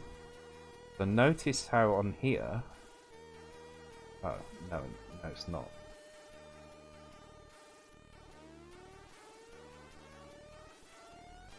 Yeah, what we're seeing down at the bottom is different to what we're seeing at the top. And it is using VSP, so it's using VSP to shift it across. You see how the screen is shifted. So this is using the same effect we see in creatures to shift things across. And then I think all it's doing is it's the same pattern. You notice this curve is the same all across the screen. Oops.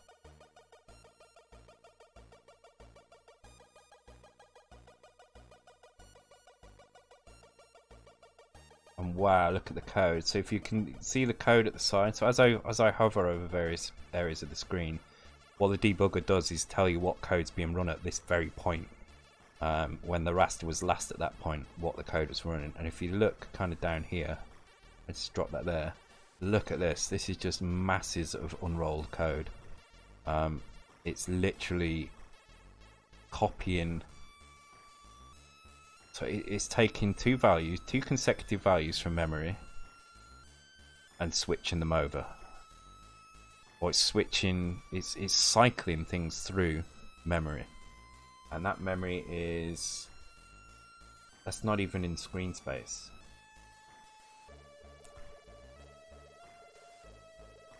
This is a hard one to explain. The whole thing is just speed code. I'm pretty sure if we look at the memory map for this, it's going to look very kind of, yeah, very methodical. And where is that? That's 9,000. So let's just go to like 9,000, see what's there. Okay, so this is code. There's a few illegal instructions in there, so they're saving some time by doing some illegal instruction stuff. And then just lots and lots of unrolled loops.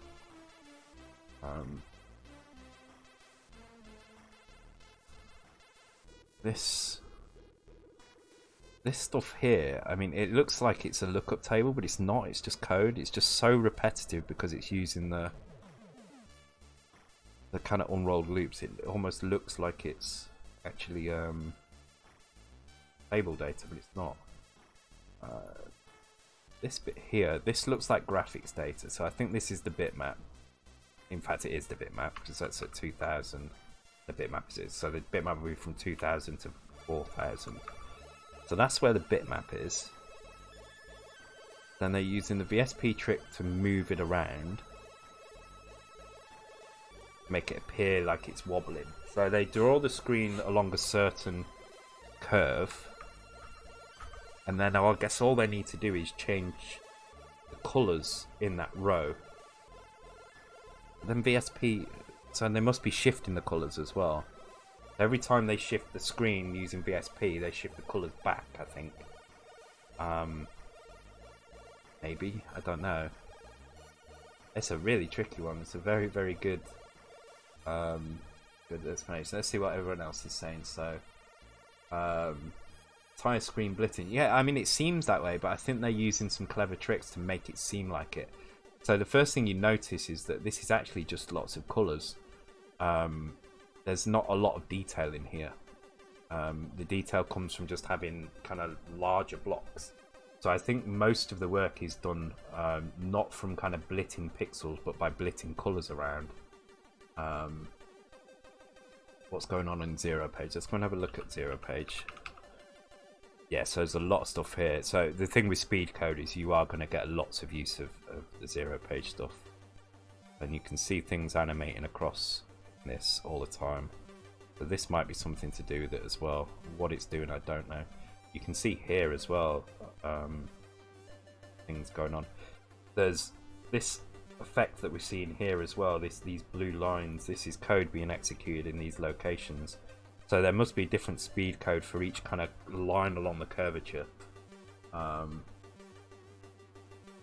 they texture map a small bitmap and walk along it. I think, yeah, I think that's what they're doing. I think they've got a very small version of this, where each large pixel here is just one bit, or maybe a couple of bit planes for the different colours. And then I think they're just going column by column through it as the screen is scrolled across, and maybe changing the colours. Something I'm honestly not entirely sure what they're doing. Could you somehow disable the VSP scroll and watch it play?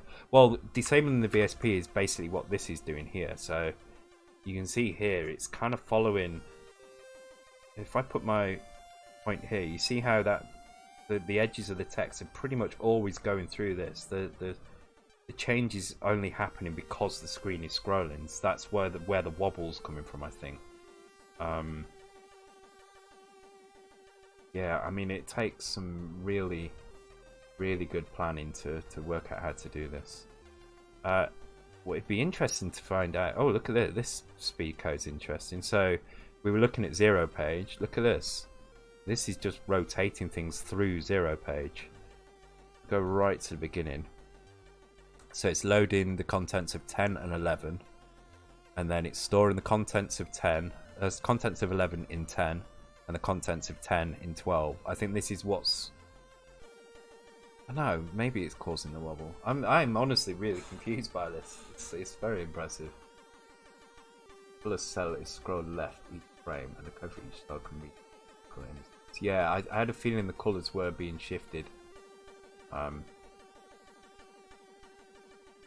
for each cell can be color in a row.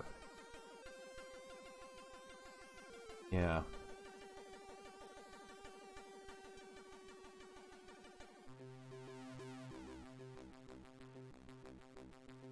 I'd love to see the original source for this. The only problem with Unrolled code is it's quite difficult to actually make head or tail of it. And the fact that they're using the entire...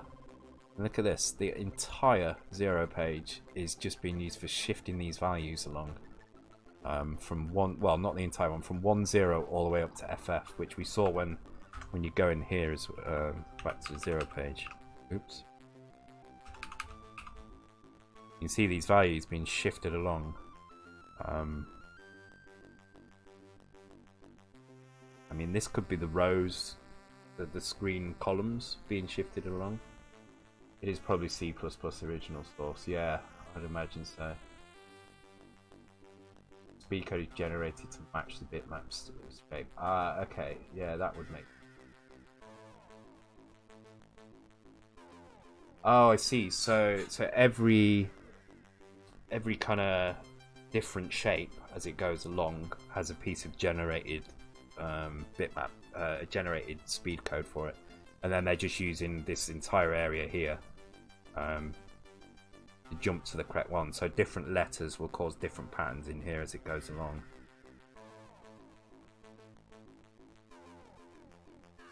Yeah, it's very impressive. Basically.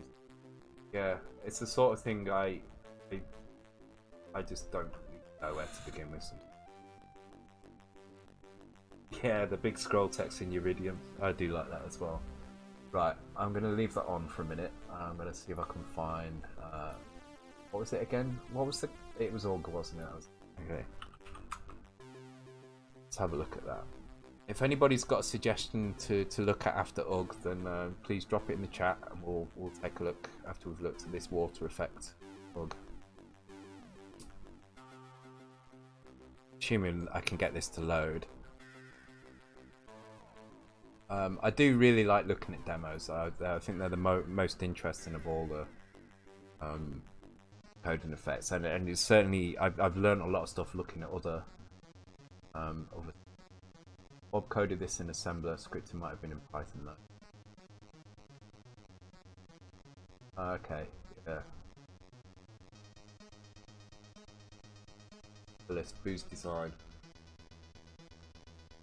Oh, the multiplexer I did is really simple. All right,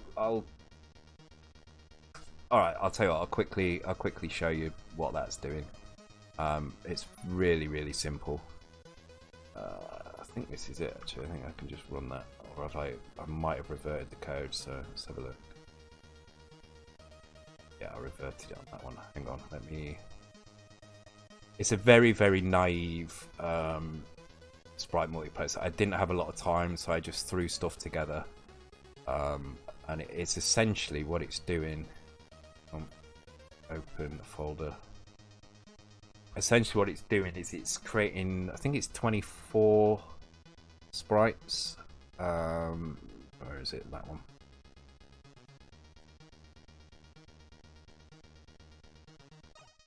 That one, I hope. Yeah. Oh, why is it not working? What binary? Oh, I need the map stuff. Oh. Copy the map. It's creating 24 sprites. And then moving them, shifting them around in a table, which is using a cosine and sine to create a kind of fancy pattern. And then all the multiplexer is doing. So normally with a multiplexer, what you do is you would sort the sprites in Y order, which I am doing, and then you would also work out how many rasters you need to do. You would either do one per sprite, which is a kind of a naive but slightly better way of doing it than I'm doing it, but you need quite tight timings for that, or you would work out how many sprites you needed to draw before you had to stop and then wait for the next sprite. So you have to make sure that if you draw sprite 0, that you don't try and draw the next sprite 0 before that one has finished drawing and things like that. But rather than do that, all I did was I took the easy route out, and I split the list of sprites up into groups of 4, and just drew 4 sprites at a time. So draw 4 sprites, then wait for the next, wait for the top of the next sprite, and then draw that one as well. For some reason this isn't working, so good job I videoed it, really. Get another try. Where's my folder gone? I think I need to put this in a source folder. I think that's fine.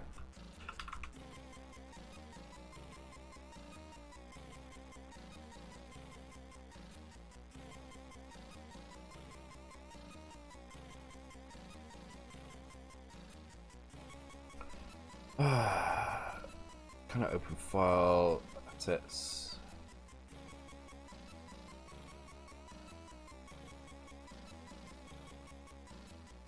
Wait, what's my structure in? I need my structure in my other folder.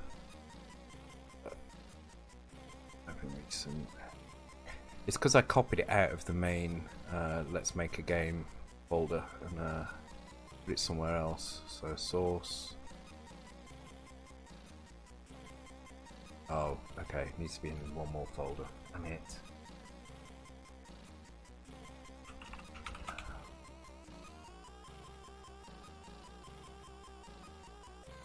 There. So yeah, it is a very naive implementation of multiplex, but it's enough to kind of create a fairly decent representation of a multiplexer. And all this pattern is here is because I'm using 2 tables. This is a very common demo effect. You will see. I mean, it looks kind of more complicated than it really is. If I just strip both of these out, back to the basics.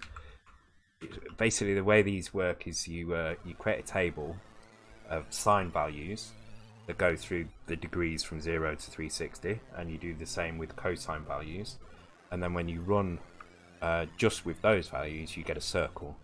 So that's the most basic kind of pattern you can do, like that. And then the trick is to adjust either the x or the y. So if we half the speed of the double the speed of the x, what will happen is for every rotation of a ball going round, it will go once from the bottom to the top, but from left to right twice. So we'll get a figure of 8 if I do this now.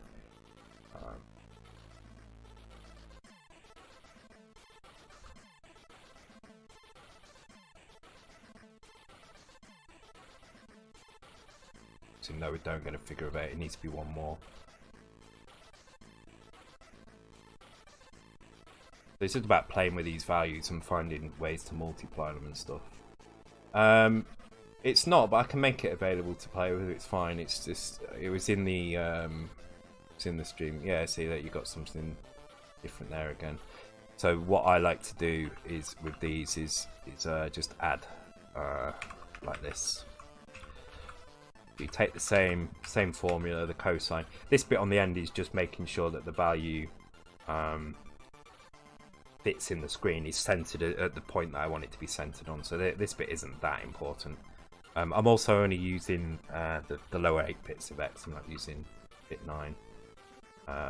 Yeah, the kick assembler is brilliant for this. Yeah, so this technique basically, if I leave the top one alone and I just multiply the bottom one by a sine value as well, I create a different kind of effect, because now I'm kind of mixing 2 sine and cosine waves together. You create effects like this. If I make that 256, it should hopefully be different again.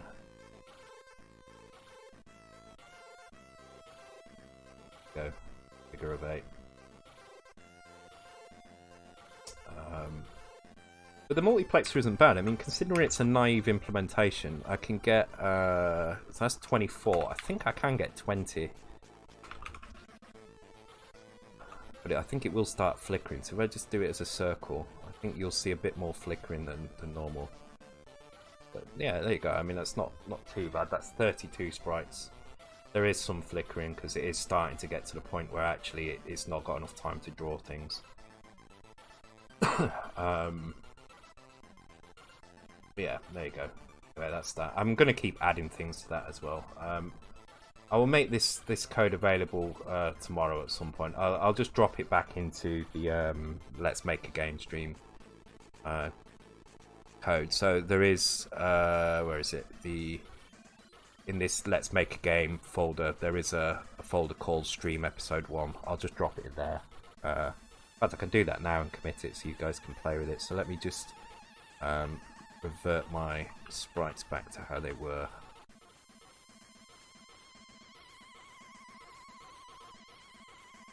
It's like that, wasn't it? Let's just give that a quick try. It's not neat code by any means. It's literally took me 2 hours to do. And it could be way better than it really is. So don't expect anything particularly understandable or neat. But it is there. So let me drop that in. That should be enough. It's got all the sprite data in there as well, so you shouldn't need anything else. Okay, let's take a look at UG Olympics then. But I'm going to go for a quick smoke. 5 minutes, then we'll come back. We'll have a look at UG Olympics. Sprite multiplexing is a quite a complex topic. There's some easy ways to do it. There's ways to do it like naively like that. I mean, if I reduce that sprite limit down to 16 or 12, then that would work perfectly well for mouse games. Then there's more complex ones where the sort algorithm is more complicated. Not UG Olympics. I'm going to look at the water. Oh, not UG Olympics. No, sorry, it wasn't UG Olympics. It was just UG that I downloaded. I think it's this one. Yeah, and then there's multiplexers where there's clever tricks as well. So, for instance, if you try and draw 9 sprites on a line instead of 8, what some multiplexers will do is they will take the 8th sprite and they will toggle it with the 9th sprite. So instead of one sprite disappearing permanently, you just get a nice smooth kind of. It's still a flicker, but it's a smooth flicker between the two sprites. That's what a really good sprite multiplexer will do. Then there's very specific multiplexers. So like we saw in Creatures 2 when the texture is going up the screen. It's a very quick thing because they only have to move the sprites down one row at a time on the y-axis. They don't have to change the sprite pointers. They don't have to change the X position. They don't have to change the colours. They weren't even using the most significant byte. They weren't even using the 9th bit of the X position. Okay.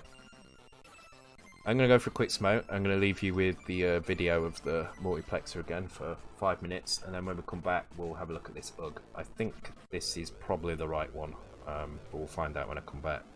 Oh, it's running the emulator as well. I should probably run it. Alright, so be right back guys, 5 minutes.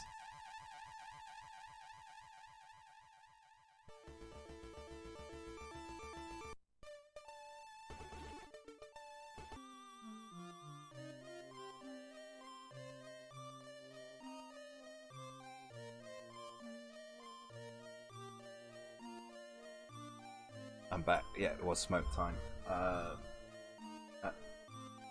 It's the new. Oh, welcome to the Stream FX node. It's a relatively new hobby. I mean, I've been doing this to this extent for about 2.5 years now. I used to code a long time ago in my teens, but never did anything significant. Never released anything. And when I came back to the scene, there's just a wealth of information online, so I was able to kind of look through it all and kind of just dissect games basically and look at how they worked and figure out effects for myself. with a lot of help from the forums though as well, so not entirely by myself.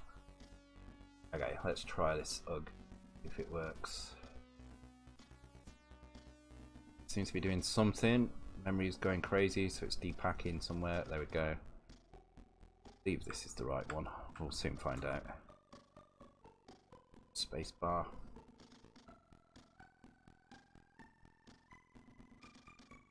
Yeah, mostly dissecting Turrican 2. Turrican 2 and creatures actually. A lot of creatures and a lot of mayhem as well. Space, there we go.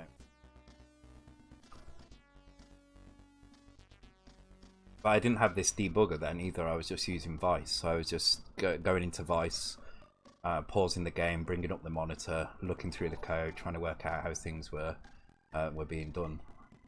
A slow process, but I got there in the end. Thank you for the follow, Porker911. Welcome to the stream. Unity, Unreal, and Godot is more my bag. Yeah, I was looking at Godot quite a bit actually recently. Well, I'd say recently, it was probably about a year ago. For another personal project I was looking at doing. But then I kind of really got quite heavily into the Commodore scene, and I've not looked back since. I am going to give myself everything unlimited. So I think this is the right game. We shall soon find out. Let's start the game.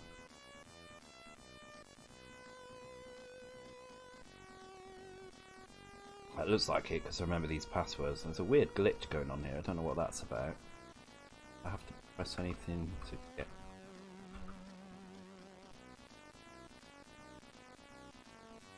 Okay, so I think it's a bit glitched actually. Or is it just... What? Okay, I have no idea what just happened, so if anyone wants to tell me what the hell's going on, that would be great. Oh, I fly this thing around here. Okay, let's just pause the game. Let's have a look at the screen down here. So there's definitely an effect going on here. I don't think it shows us any of the scroll values, but we can see it in these up here. So there's the X and Y scroll here. So there's a colour split, first of all. There's two actually. So there's a white one for the surface of the water. You see it very briefly flicker to white. There's like one or two lines and then it goes blue. So that's how we're getting the colour change here.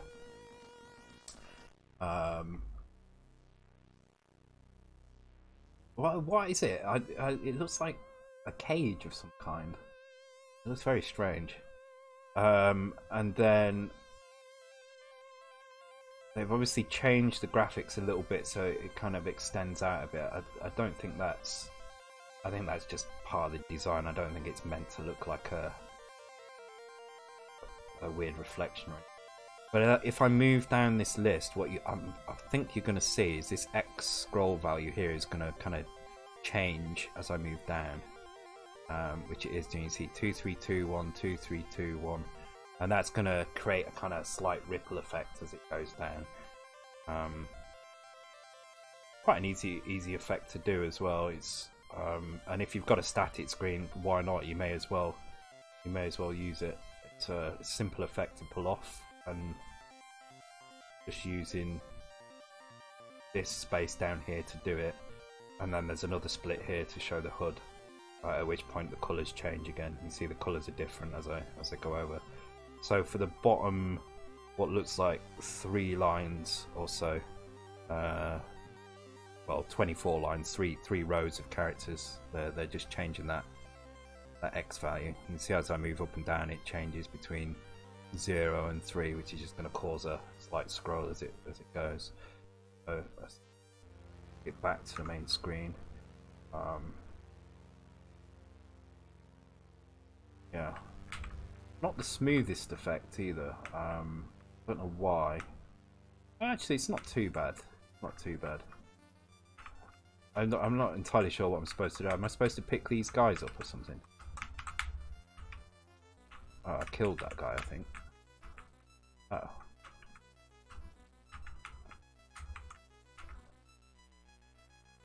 have no idea what I'm doing here. And then what, am I supposed to land here or something? Huh?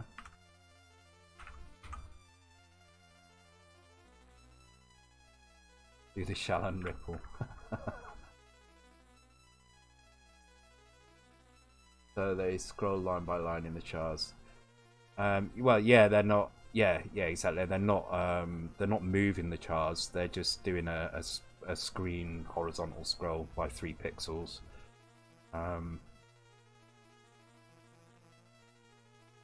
Oh, I'm not supposed to kill them, am I? Then I don't know what the hell I'm doing there. That's the thing. Take them to where they want to go. Where do they want to go? Do I have to go off the screen? Do I go? No.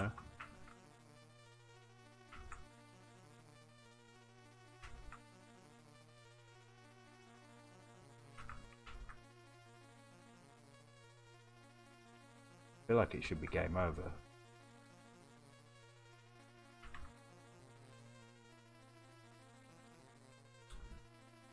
They give you a number when you collect them. Where's the number? Oops.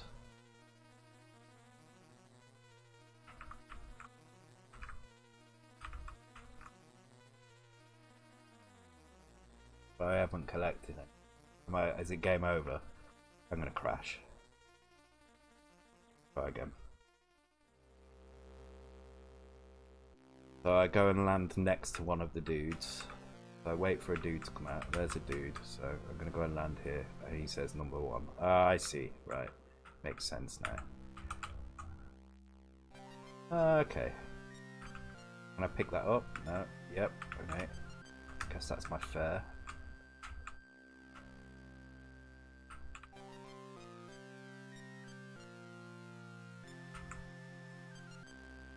Ah, okay. It's an interesting game. Oops, I'm not one in the water. That is, he dead now.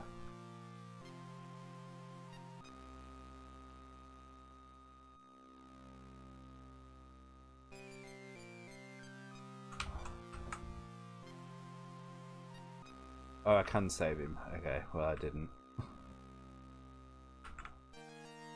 Ah, okay.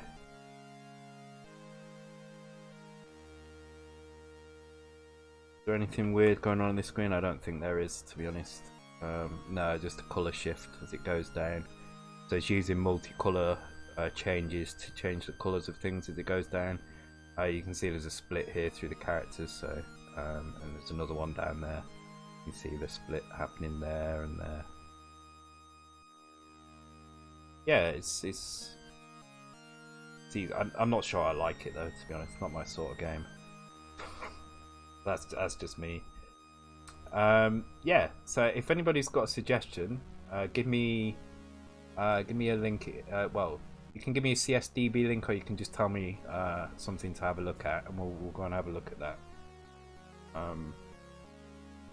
Yeah, the water effect is alright. I think it could have been smoother. That's just me though. I'm a little bit pedantic when it comes to these things. Pedantic, is that the right word? I'm not happy unless it's perfectly smooth, and I would have liked that to have been a bit smoother. Oh. Mythos demo. Mythos demo. Oh yes. Okay, let's have a look. Mythos C64 demo.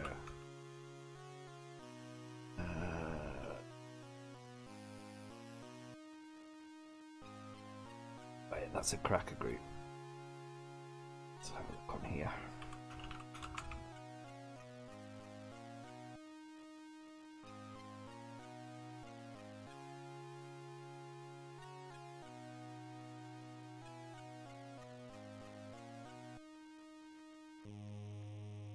I'm not sure that's the right one. I've downloaded it, but I'm not entirely sure that's the right one. Drop it in while I have a look at other things.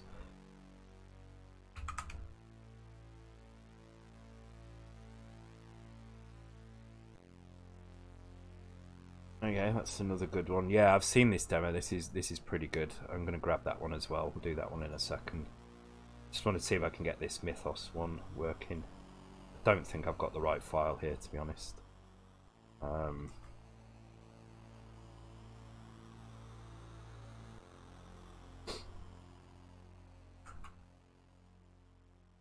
I have a feeling this might be crunch space to start. I need to turn off my joystick.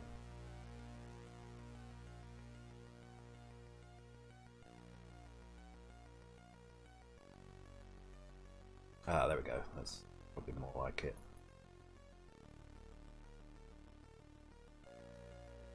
Secret.prg. Hardly secret, but okay.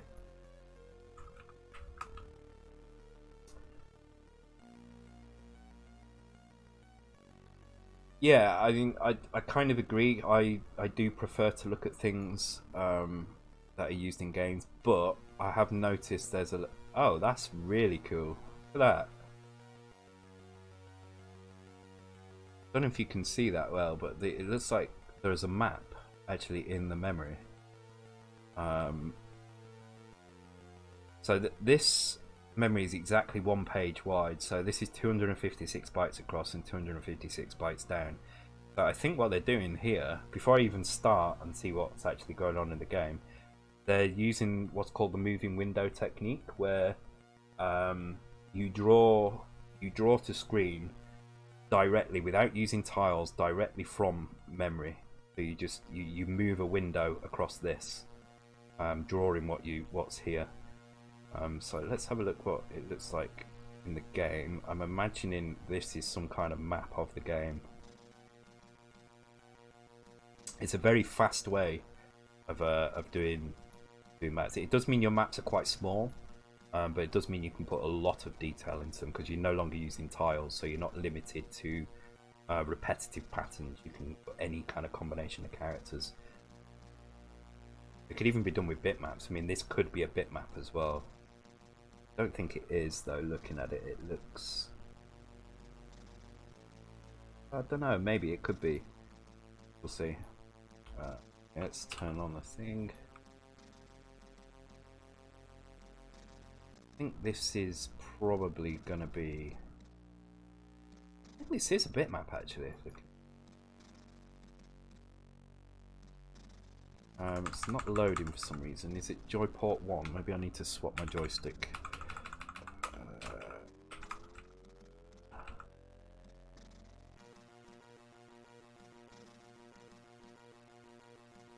Ah, yes, it is. So it's using a bitmap. So this whole thing is done with a bitmap, and it's using the moving window. Also, this looks like it could be using AGSP to do this.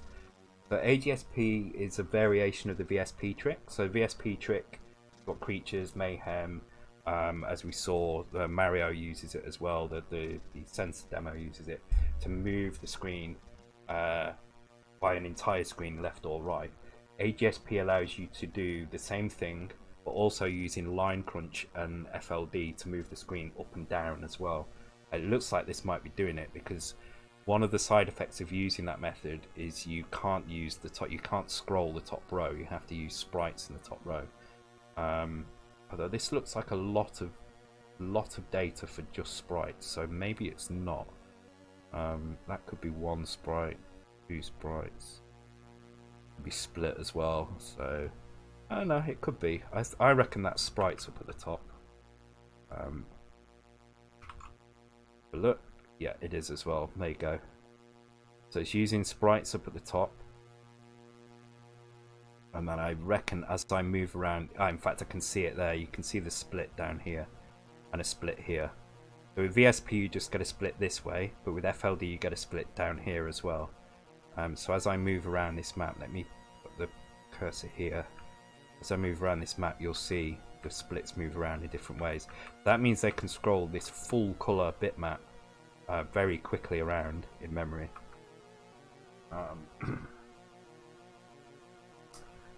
So here you want a real fix, a game change, make Driller playable.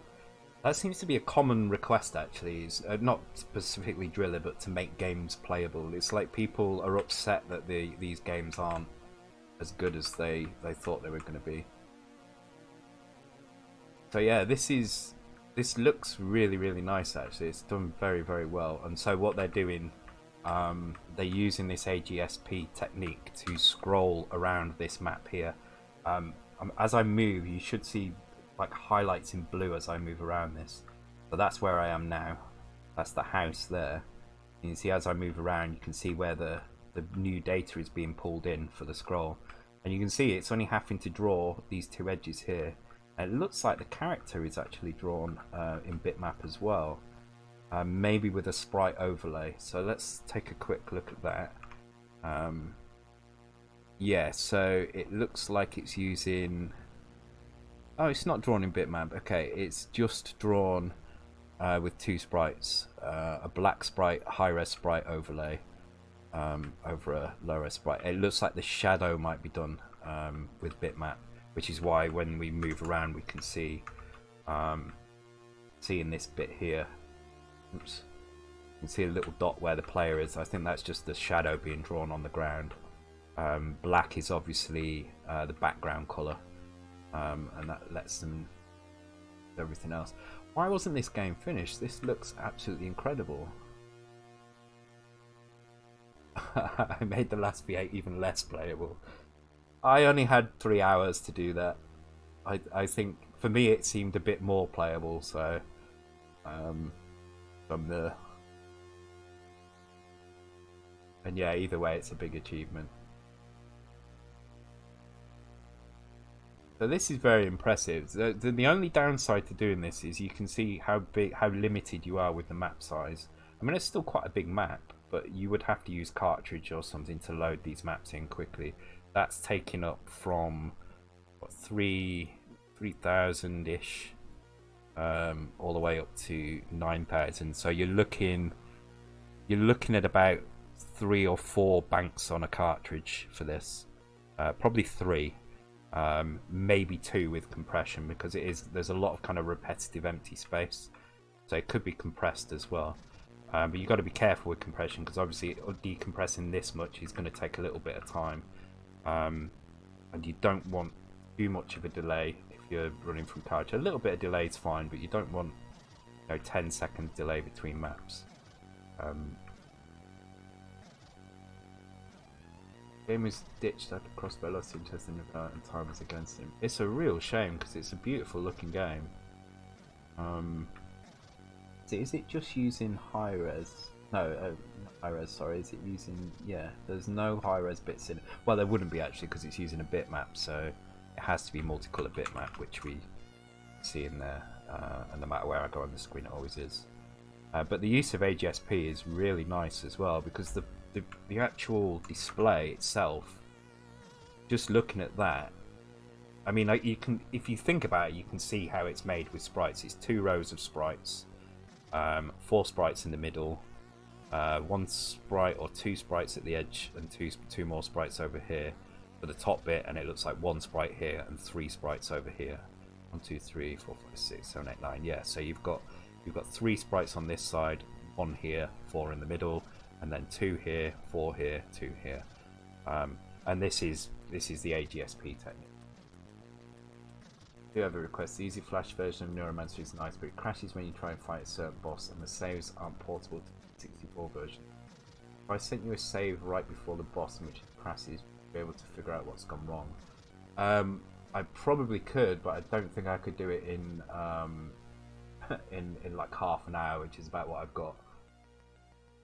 But feel free to send it me on Discord. We can maybe do that in another stream at some point. I can have a little look ahead of time to see if it's something I think is fixable. Have a look at it. Hey Rule Thirds, welcome to the stream.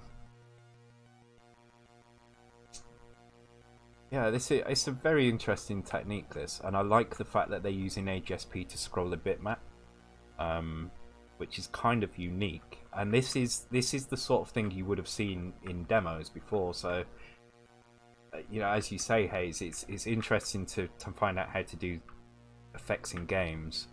And this technique would have been something that came from the demo scene, scrolling a huge bitmap around like this.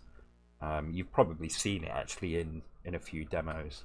If you imagine splitting this up into say 8 sections this way, maybe 2 or 3 this way, and then drawing the same map at different zoom levels in bitmaps, you could then move your window around this and then quickly flick between them, and now you've got a bitmap that's not only scrolling around but is zooming in and out as well. And I think that's an effect that is used in quite a few demos now, and they will be using AGSP to do that as well. Can I actually go in there? Okay, so this is literally just a tech demo at the moment. There's some stuff going on down here. I'm not sure what that is. This looks like code that's running up here. Let's jump to that area so we can have a look at that. Yeah, so this is some code. Looks like sprite code. Got references to E018. Is actually that's character. Okay, interesting. But this is code that's running here around this location anyway, and it only activates when I'm actually walking around. Why can't I walk anymore? I seem to have managed to stop somehow.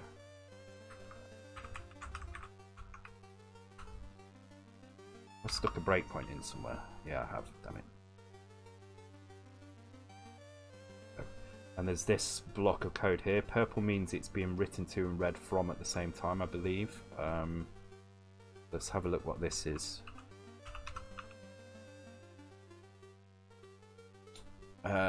This seems to be a mishmash. So this looks like some other kind of data. I'm not sure what this is. I don't know if there's any sound in this game. Let's where's my sound?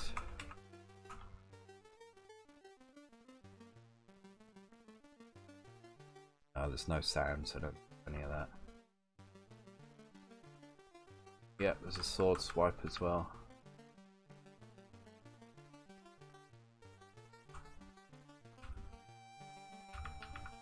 I need to move faster at some point then, I don't know why.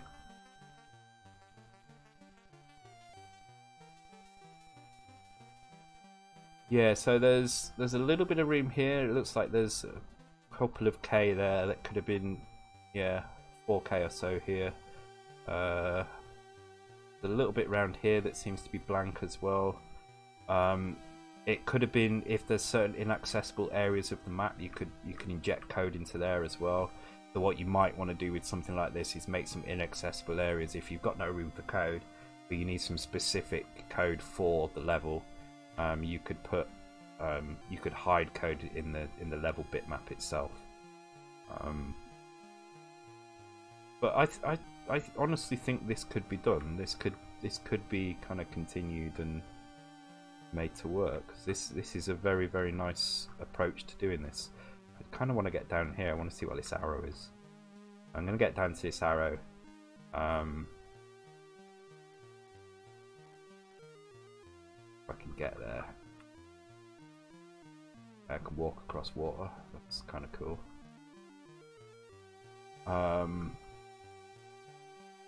The only problem with this is the backgrounds would have to be very static. You'd either have to have multiple versions of the map, in which case you're going to reduce the size of the map considerably to animate things like water, or you'd have to have some very smart routines to kind of work out where the water was and change it on the fly, which would be quite slow. But the thing with using this AGSP technique is it is very cheap to do. This screen scrolling around is costing almost nothing to do. And there'll be a back buffer, so as you move around it will work out where to draw, where the net screen needs to draw, and then it will switch screen and bitmap at some point, or it should do. So it's not doing. That's interesting. So maybe it is just, it doesn't seem to be changing any of it. Screen and bitmap are remain in the same place. So there must be a point when it hits the edge where there's a bit of a jitter as it redraws things. I'm not seeing any. That's kind of fine. Change sprite to a V8 car. Make turns impossible, and hedges destroy your car instantly. Okay, that's cool. I'm glad I've looked at this. This is a really, really interesting game. I'm not seeing this arrow though. Where is this arrow? Oh, it's these bushes. I see. Okay. They're pointing over here. But I can't go in there. Okay, so there's nothing to actually do in there, but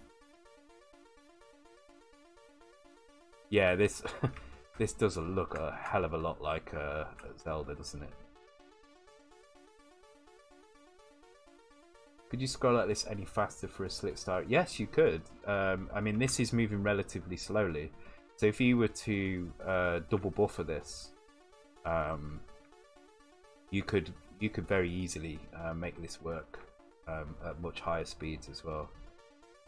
The only limitation with this is that when you reach the edge of this area, you have to redraw everything. I'm not entirely sure how he's doing it. It could be that it's completely unrolled code somewhere. Let's reach the edge and have a look at the crescent up between the. I don't see anything that looks like unrolled code showing up. This here, no, that's not it.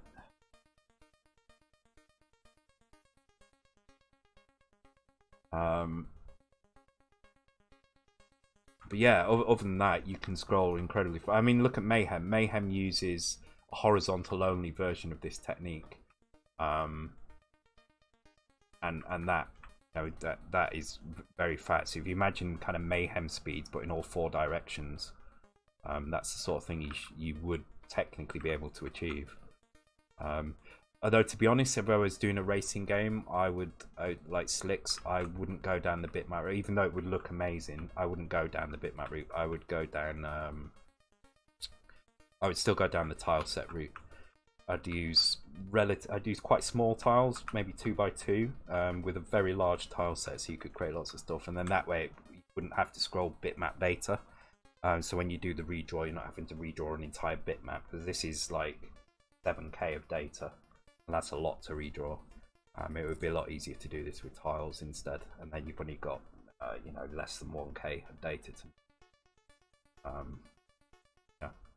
Alright, I'm going to take a look at the demo again, uncensored. We'll have a quick look at that demo. Is there any other games suggested on?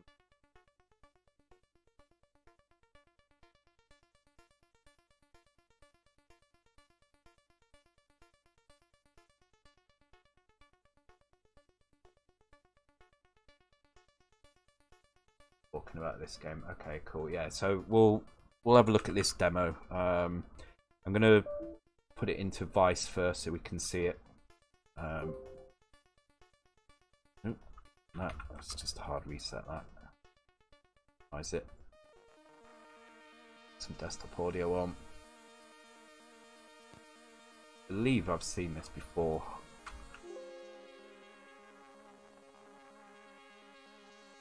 I remember it being pretty good from what I remember.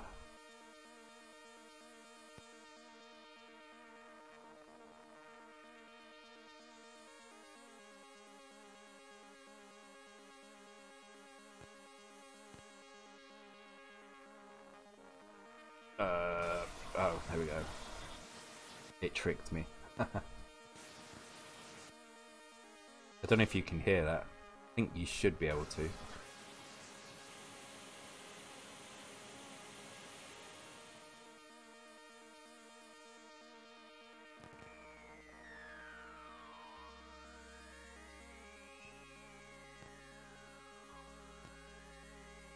Yeah, I made sure I saved it to a few places. I just forgot where I'd saved it. I was just trying to find it. That's the one thing I did look for before the stream, because I knew it would be difficult to find.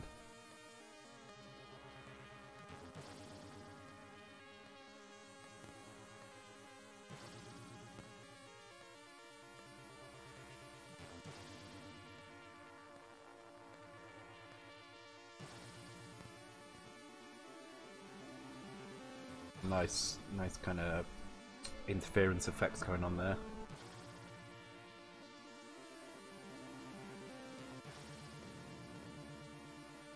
Do some pauses on that bit to see what they're doing. Interesting. Nice effects. Let's really do that as well.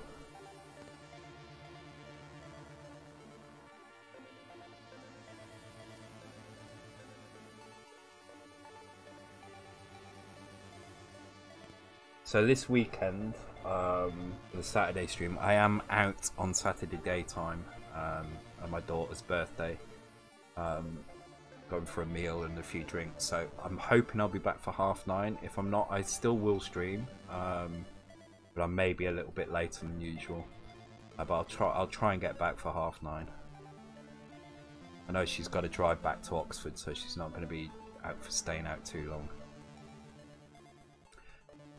And after the stream on Saturday, I will either stream PC Engine if I have it, which I don't think I will, unless it arrives tomorrow, or I will stream GPD because I've got the cable for that. I've not tested it yet, but I'll test it on Saturday. We'll do some PC Engine version of Parasol Stars if we can't map a little bit more of it. So that that picture scrolling up could possibly be using the same line crunch technique. Do we have any map stuff that we need to work on before Saturday stream? None that I can think of offhand. I think sprites. We need player sprites. That's what we need now. We need to make a new sprite. I don't know what to suggest. I think we need like 3 or 4 sizes. So we could do with kind of coming up with a design for maybe one of the sizes and then trying to shrink it when we're happy with it and make it bigger as well.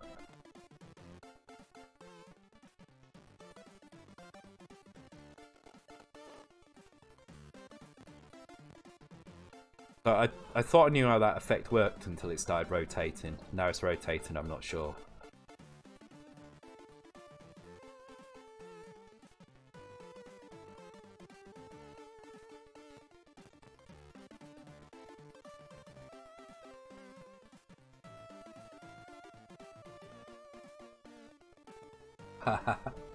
You don't know where I'm going though, Andy. You don't know where I'm going, so that's fine. That's a nice effect as well. I'm not sure how that's done. Could be sprite. In fact, it probably is sprites for it to be able to do that, I guess. Not entirely sure how, but gotta be sprites.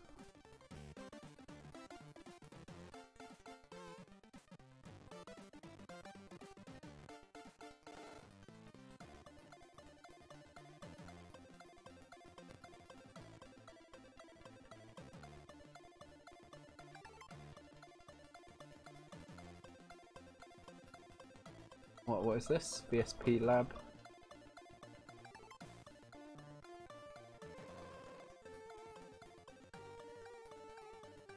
Oh, for testing the VSP effect, yeah.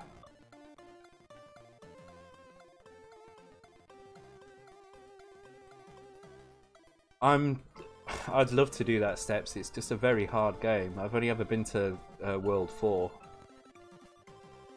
And that takes a lot of effort. Although I did play it last night on my GPD and got to World 3.6 on my first go, which I was quite impressed with.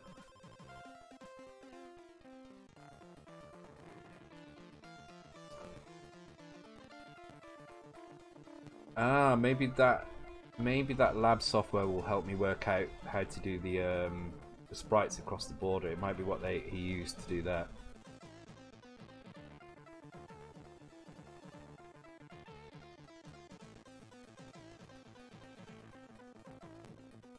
Yeah, these are nice effects. I think this is done using multiple character sets. I think that's what's going on there. But we'll take a look.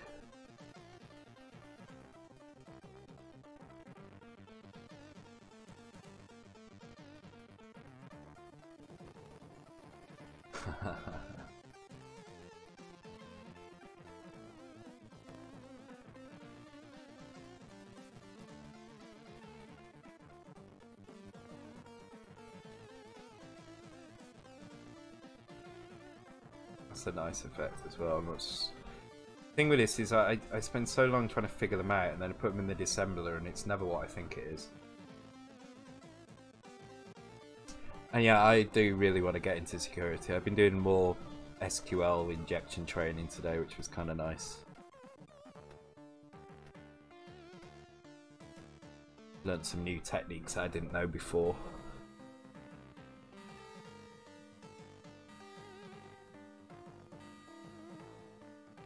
Alright, let's load this into the debugger. We can go through, I mean there's more to it, but let's go through what we've seen so far. I don't have too much longer. Let's load the debugger up. I have 3 copies of it open, don't need that.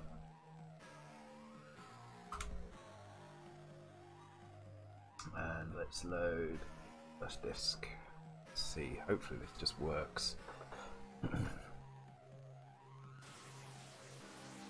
Oops. So I paused it there. I'm going to turn the sound off because that's very frustrating.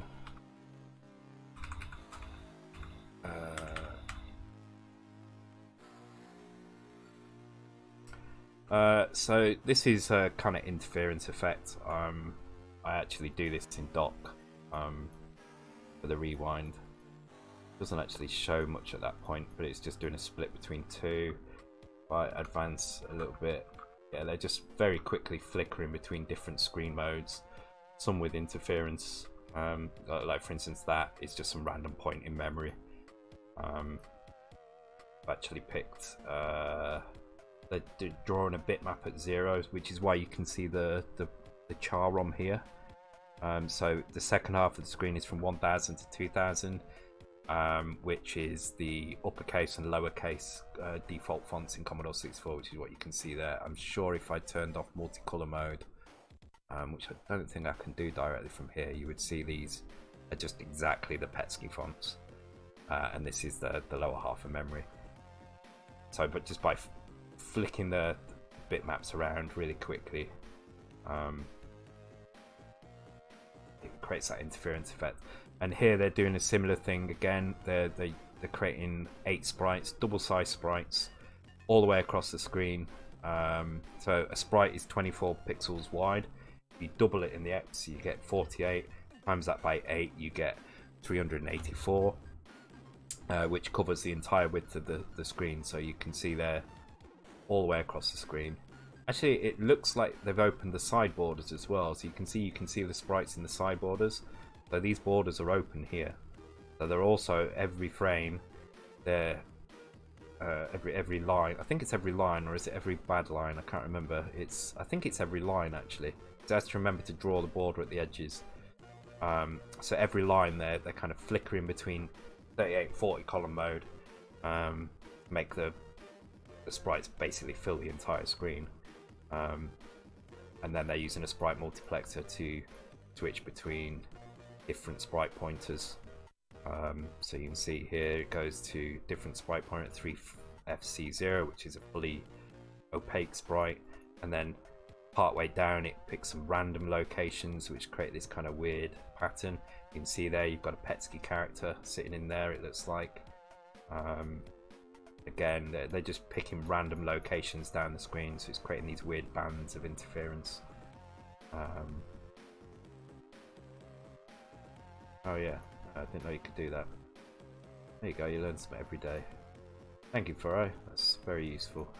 Unfortunately, I've gone past that screen now, so yeah, that's a cool effect. It is really similar actually to what I'm doing with the dock rewind. So I've got this kind of bar of interference at the bottom of the screen. I'm not using sprites. What I'm doing is I'm just switching the character set. It does have one limitation when I set the character set like that, in that I have to draw at least 8 lines using the memory location, because once the Vic has fetched that row of characters, it can't fetch again until it gets to the next row of characters.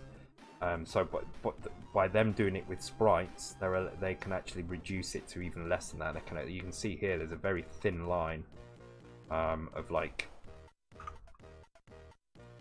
maybe 1 or 2 pixels high before they switch back to a different character set.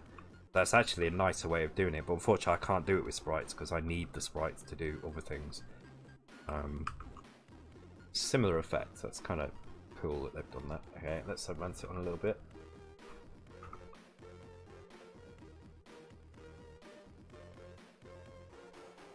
So this looks like probably a bitmap,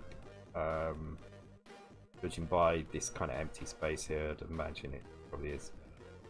It might not be though. It might be a normal screen with a sprite moving across it. So let's have a look at that. It is just a normal text screen. So these are just actually it's all the same character, just different colours. And then they're using a multiplexed sprite to. Again, this is a naive kind of sprite multiplexer because they know it's all going to move together. They don't need to sort. They can just always draw these four, then these four, then these four, then these four, at these very specific locations. You'll see this a lot in boss fights in games. So in order to create the big boss, for instance in Creatures 2, they'll draw 7 or 8 sprites across the top. I can't remember if it's 7 or 8. I think it is 8 actually. I think Andy said it was using characters for the blobs that come across from the sides. And so what John did was draw 7 or 8, I can't remember the exact number, sprites in a row, and then as soon as you start drawing them sprites, as soon as every one of those sprites has been set off drawing, you can start drawing the next row, and as soon as it gets down to there, it'll start drawing them. So that's how you create these big blocks of kind of moving things. It's quite common in bosses throughout many games. Again, the first time I saw it was in Turrican. The big fist that slams down. Really good example of how to do that kind of sprite multiplexing. But yeah, actually, well, no, the second biggest thing is that Creatures boss on the bug level. The biggest one I've seen was the Turrican end level boss for, I think it was level 2, 3. It was like a huge, probably about 4 or 5 screens high. Kind of some weird robot creature thing that would slam into the wall and then move up and down, and claws would come out of it and stuff. And that was just tons and tons of multiplex sprites in a list. And every time a bit of it went off the top of the screen, a new set of sprites would appear at the bottom.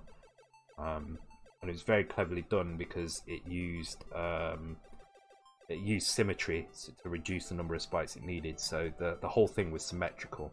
So actually, it was only half the size in terms of art assets. And probably a lot of those sprites were reused in different places. But by mirroring it, they could just, make a really big thing with not that many sprites. Okay, advance on a little bit.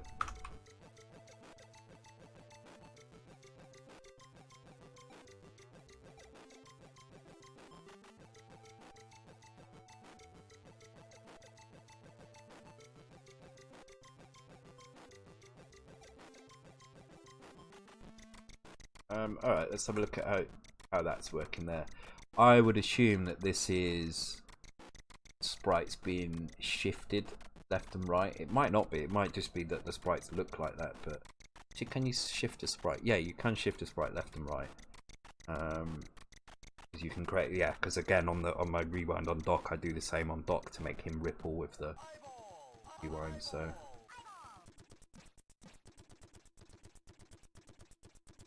I am going to attempt Haze. I am seriously going to attempt to complete that game. If I have to play it every week for the next year, I am going to complete that game without cheats.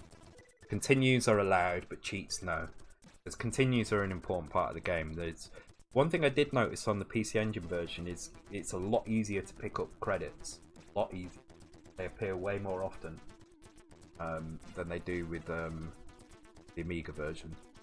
And actually the Amiga version seems to have some glitches on some levels.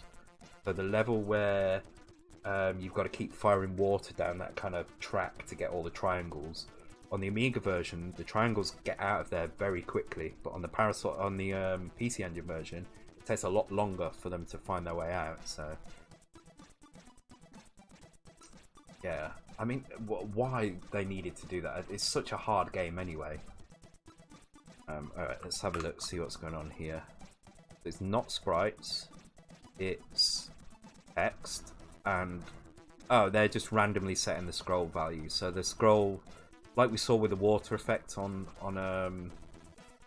UG, they're doing the same thing with this.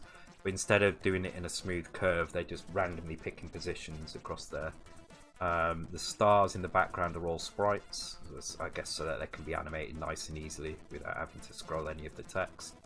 I'm not sure why there is text down here, but either way, once you go past this, the star set changes and you don't see it anyway.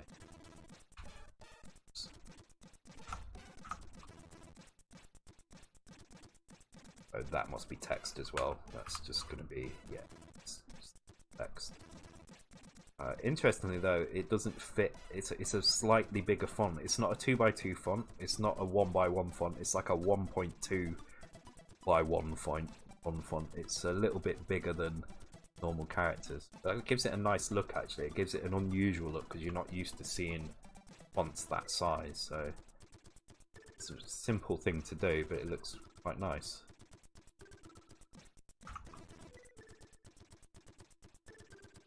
You can see the colour fades. We've gone through colour ramps before. You just very quickly change the colours through a set of kind of increasing luma values. Right, that nice kind of ramp effect makes it look like things are fading in. Unfortunately, we don't have alpha on the Commodore 64. The best you can do is create these colour ramps to try and blend back to black. Okay, let's have a look at how this is being done. So pause again. I don't know what to guess here. I'm gonna guess it's a mix of sprites and characters. I'm not entirely sure though. So I know it's neither. Ah, okay. So this is basically some raster splits down the screen. You can kind of see where they are on here actually. That do two things. They change the colours.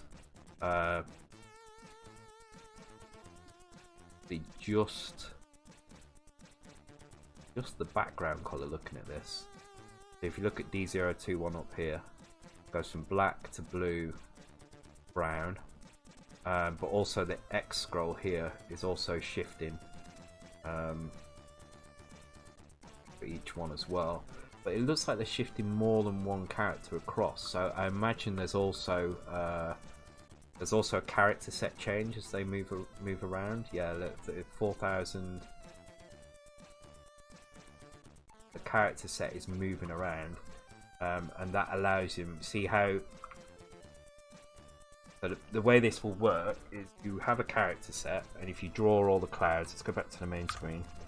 If you draw, you just imagine this row of blue clouds here. So you have a character set that just draws these blue clouds, and then if you create exactly the same character set, but you shift all the characters across, so they're moved across by one character. So if you were then to switch the character set, you would essentially shift the whole thing by 8 pixels. If you do that over like 8 character sets, you can now move those clouds 64 pixels in either direction. You combine that with the X scroll, that allows you to essentially scroll things by 64 pixels in either direction. Without actually shifting anything in memory. All you're doing is switching character sets over. It's used for a really nice effect here. Usually what you'll see is a logo. You'll probably see it on game intros when you load up a trainer or something. You'll see a large logo and it will do a wobble, kind of like the water effect on UGG, but whereas the water effect on UGG can only do 8 pixels total from left to right. By switching the character set, you can increase that by another 8 and another 8 and another 8. So what they do with these logos is they draw the same logo, shifted 6 or 7 times, and then the whole thing can kind of move huge amounts across the screen, and you get that kind of wobble effect. Called what's it called? It's called Tech is what they call it. I'm going to put it in here. Tech. Quite a common effect, and it's used a really nice effect here. Actually, I like it. By using this dithering, they create lots of different shades of the colours as they go up, which creates a nice effect as well. So they're using a colour ramp here, but they're also using dithering, different character sets with different dithering in as well. Kind of cool. So this looks like just a normal scroller. Actually, it doesn't look like anything particularly special. Let's look. This is a high-res bitmap with a couple of sprites at the top.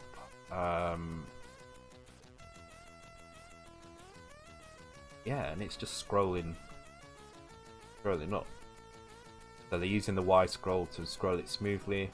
And then they're copying data as it goes up. It looks like they're using some sprites to fix some of the color clashes.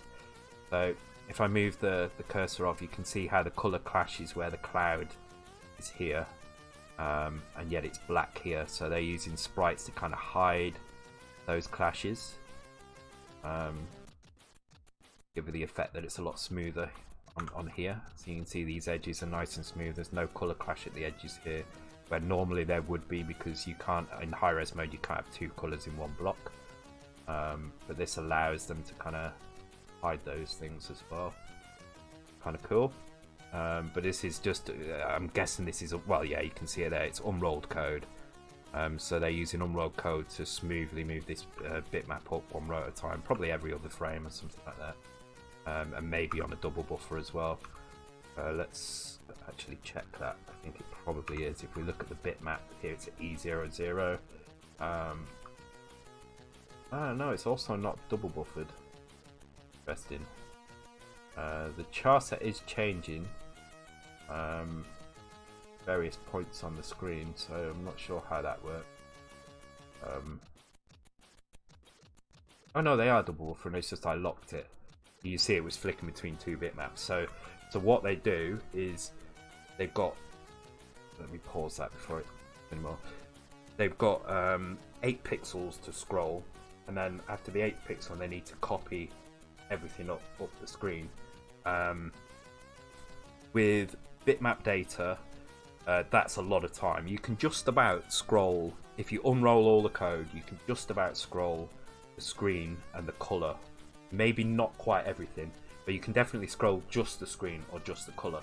So what you do when you double buffer is you create the bitmap that you see on the screen, and then during the time it takes to scroll those 8 pixels, you copy maybe a quarter of the bitmap, shifted up by a little bit to your off-screen buffer. You do that quarter of each frame, and then when it's ready to copy up, you switch the buffers, and then all you need to do is redraw the colors across the screen, and that's it. Did you say you can't double buffer? Because you can double buffer, but you can't double buffer colors. So you can double buffer the screens, but the color RAM is always going to be in the same place. So the advantage of double buffering means that you don't have to copy both screen RAM and color RAM at the same time. Before it updates, you can split the screen copy over a couple of frames because you're drawing it off screen, and then you can just flick to quickly switch that screen in, and then all you have to do is copy the color RAM. If you imagine the color, to do an entire screen, you need to load a value and store a value at 1,000 different locations. Loading a value from a memory address takes 4 cycles. Storing a value at a memory address takes 4 cycles if you use a fully unrolled loop.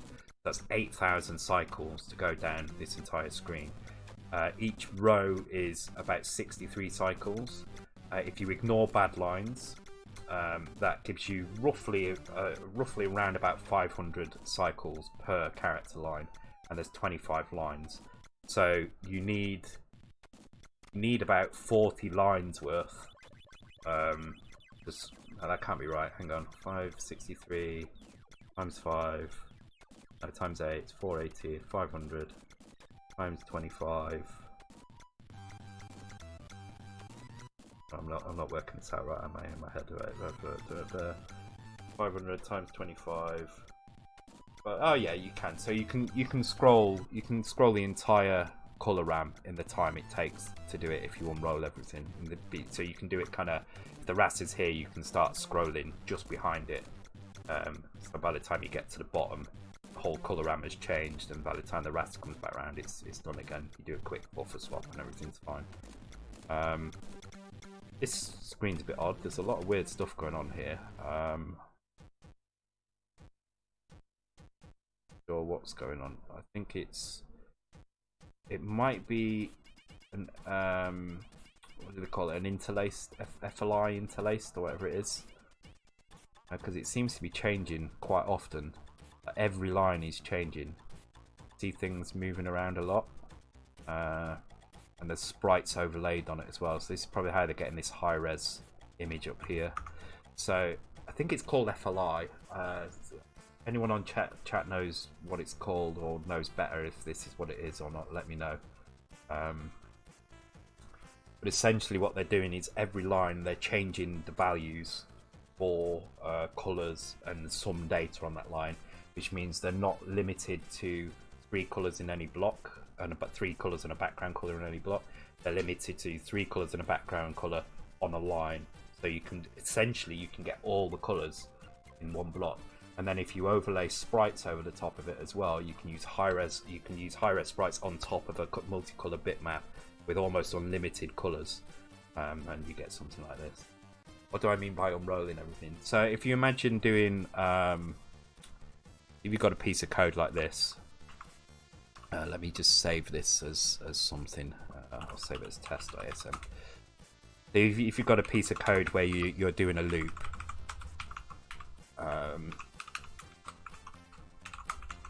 and you want to load a value from the screen and store it somewhere else on the screen. So say we're just shifting stuff in memory, and we're just going to shift 100 bytes of memory.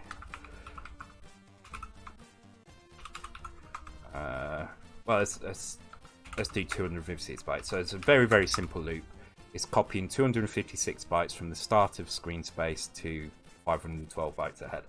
So this is quite small. This piece of code is small. This is 2 bytes here, 3 bytes here, 3 bytes here,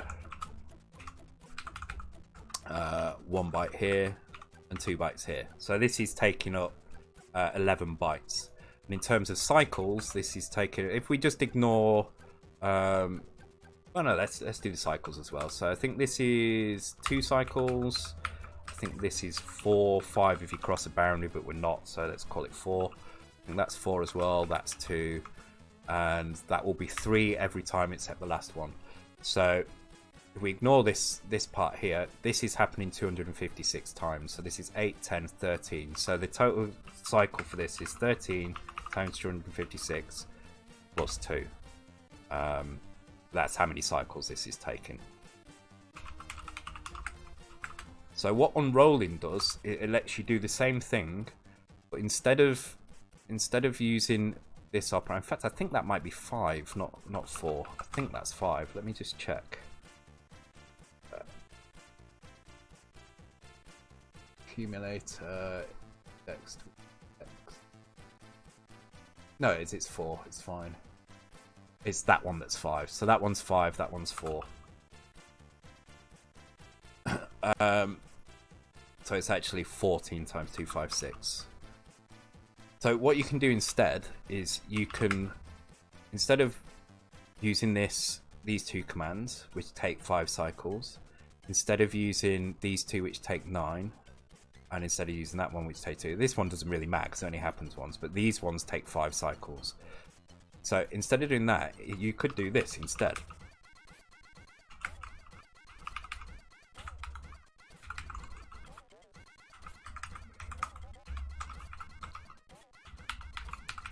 And so on, which obviously would take a long time to type out. But what you can do, well, let me show you why this is good, right? So in terms of memory, this is going to take more memory up because this is 2 bytes, 2 bytes, and that's going to be multiplied by 256. So in terms of memory, it's now taking up, instead of the 11 bytes, whatever it was, it's now taking up 1k. It's taking up 1,000 bytes. However, in terms of cycles, it's now only taking 8 cycles per element. So you've now kind of halved the amount of time that this takes to do at the cost of some memory. Sorry, 3 bytes. So it's even more. It's like 1.5 kilobytes. So you've now gone from 14 cycles per iteration of the loop down to 8 cycles per iteration of the loop. I think it's 4. So I always have to check these things because remembering how many cycles something is not the easy thing to remember. It is indeed 4. I thought so. Yes, 4 for both. So, you know, you've almost half the amount of time that it takes to do this, and that's called unrolling a loop. Obviously, typing that in your code is going to take forever. So what Kick Assembler very handily lets you do is use kind of JavaScript style constructs. Oh, why that hasn't. Okay, that should have gone red. I don't know why it hasn't. Maybe I need to save. There we go. So you can use JavaScript. If you put a dot in front of a,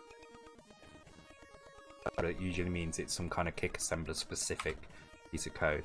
And if you use JavaScript, C, Java, anything like that, you'll have seen code like this before. So you can create a loop like this, and then what you can do is inside the loop you can do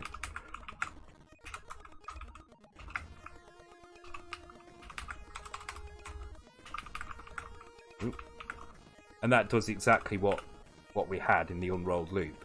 At compile time, at assembly time, what this does is it runs this loop and it generates the code for this. So it goes, okay, first iteration of the loop is that, and that second iteration of the loop is that. So it's creating exactly the same code. It's still taking up the same amount of memory. It's still taking up the 1.5K, but we're now typing it in 4 lines. So it's a very quick way, to make these unrolled loops and speed code, and you'll see that a lot in demos, because obviously if you're trying to do these crazy effects where you're doing lots and lots of stuff, then you don't want to be wasting, you know, half of your time in a loop when you could be using memory, because in demos memory isn't as important. You can just load the next demo in over everything else. Yeah. I think that's probably about it, because I need to start thinking about going to sleep, because I have got work in the morning. So I'm going to call it a night here. As I say, I will be doing a stream on Saturday. I'm hoping it will start 9:30. If not, it won't be too much later. I will work through the changes I've done, the optimizations I've done to the game this week. I haven't added anything new. I've just kind of shuffled things around a little bit and tried to make the code as quick as possible. It's all just been around those software sprites. So I'll explain what I've done there. I'll explain the optimizations. I'll talk everyone through what the optimizations are doing, what the cost is of those optimizations, because it's a similar sort of thing. I'm using chunks of memory, which I'm filling with a routine at the beginning, so I don't have to use it in the cartridge to save speed later on to make things quicker. And then hopefully we can start looking at some other element of the game. I'm not sure what yet. We'll have to see what we get. And then after the stream, I'm going to play some Parasol Stars. So it could be another 5 AM in the morning finish for those that stick around.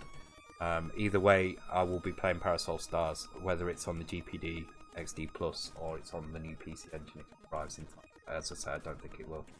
So thanks a lot, everybody who's joined tonight. Thank you for all the bits that you've been quite crazily pasting in the chat constantly. Thank you for all the subs. Thank you for the follows. Thank you for the raid as well, Hayes, and thank you, Amiga Bill, for the raid. And I will see you guys on Saturday. Let's find someone to raid.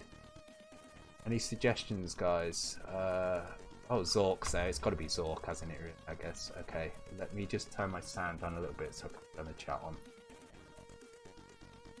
Let's get in the right channel.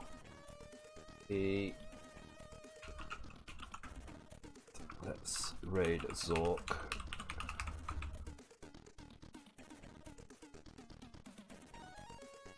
Not work. I have to do it from. Oh no, there we go. Okay, so I'll see you all guys on Saturday. Take care, guys.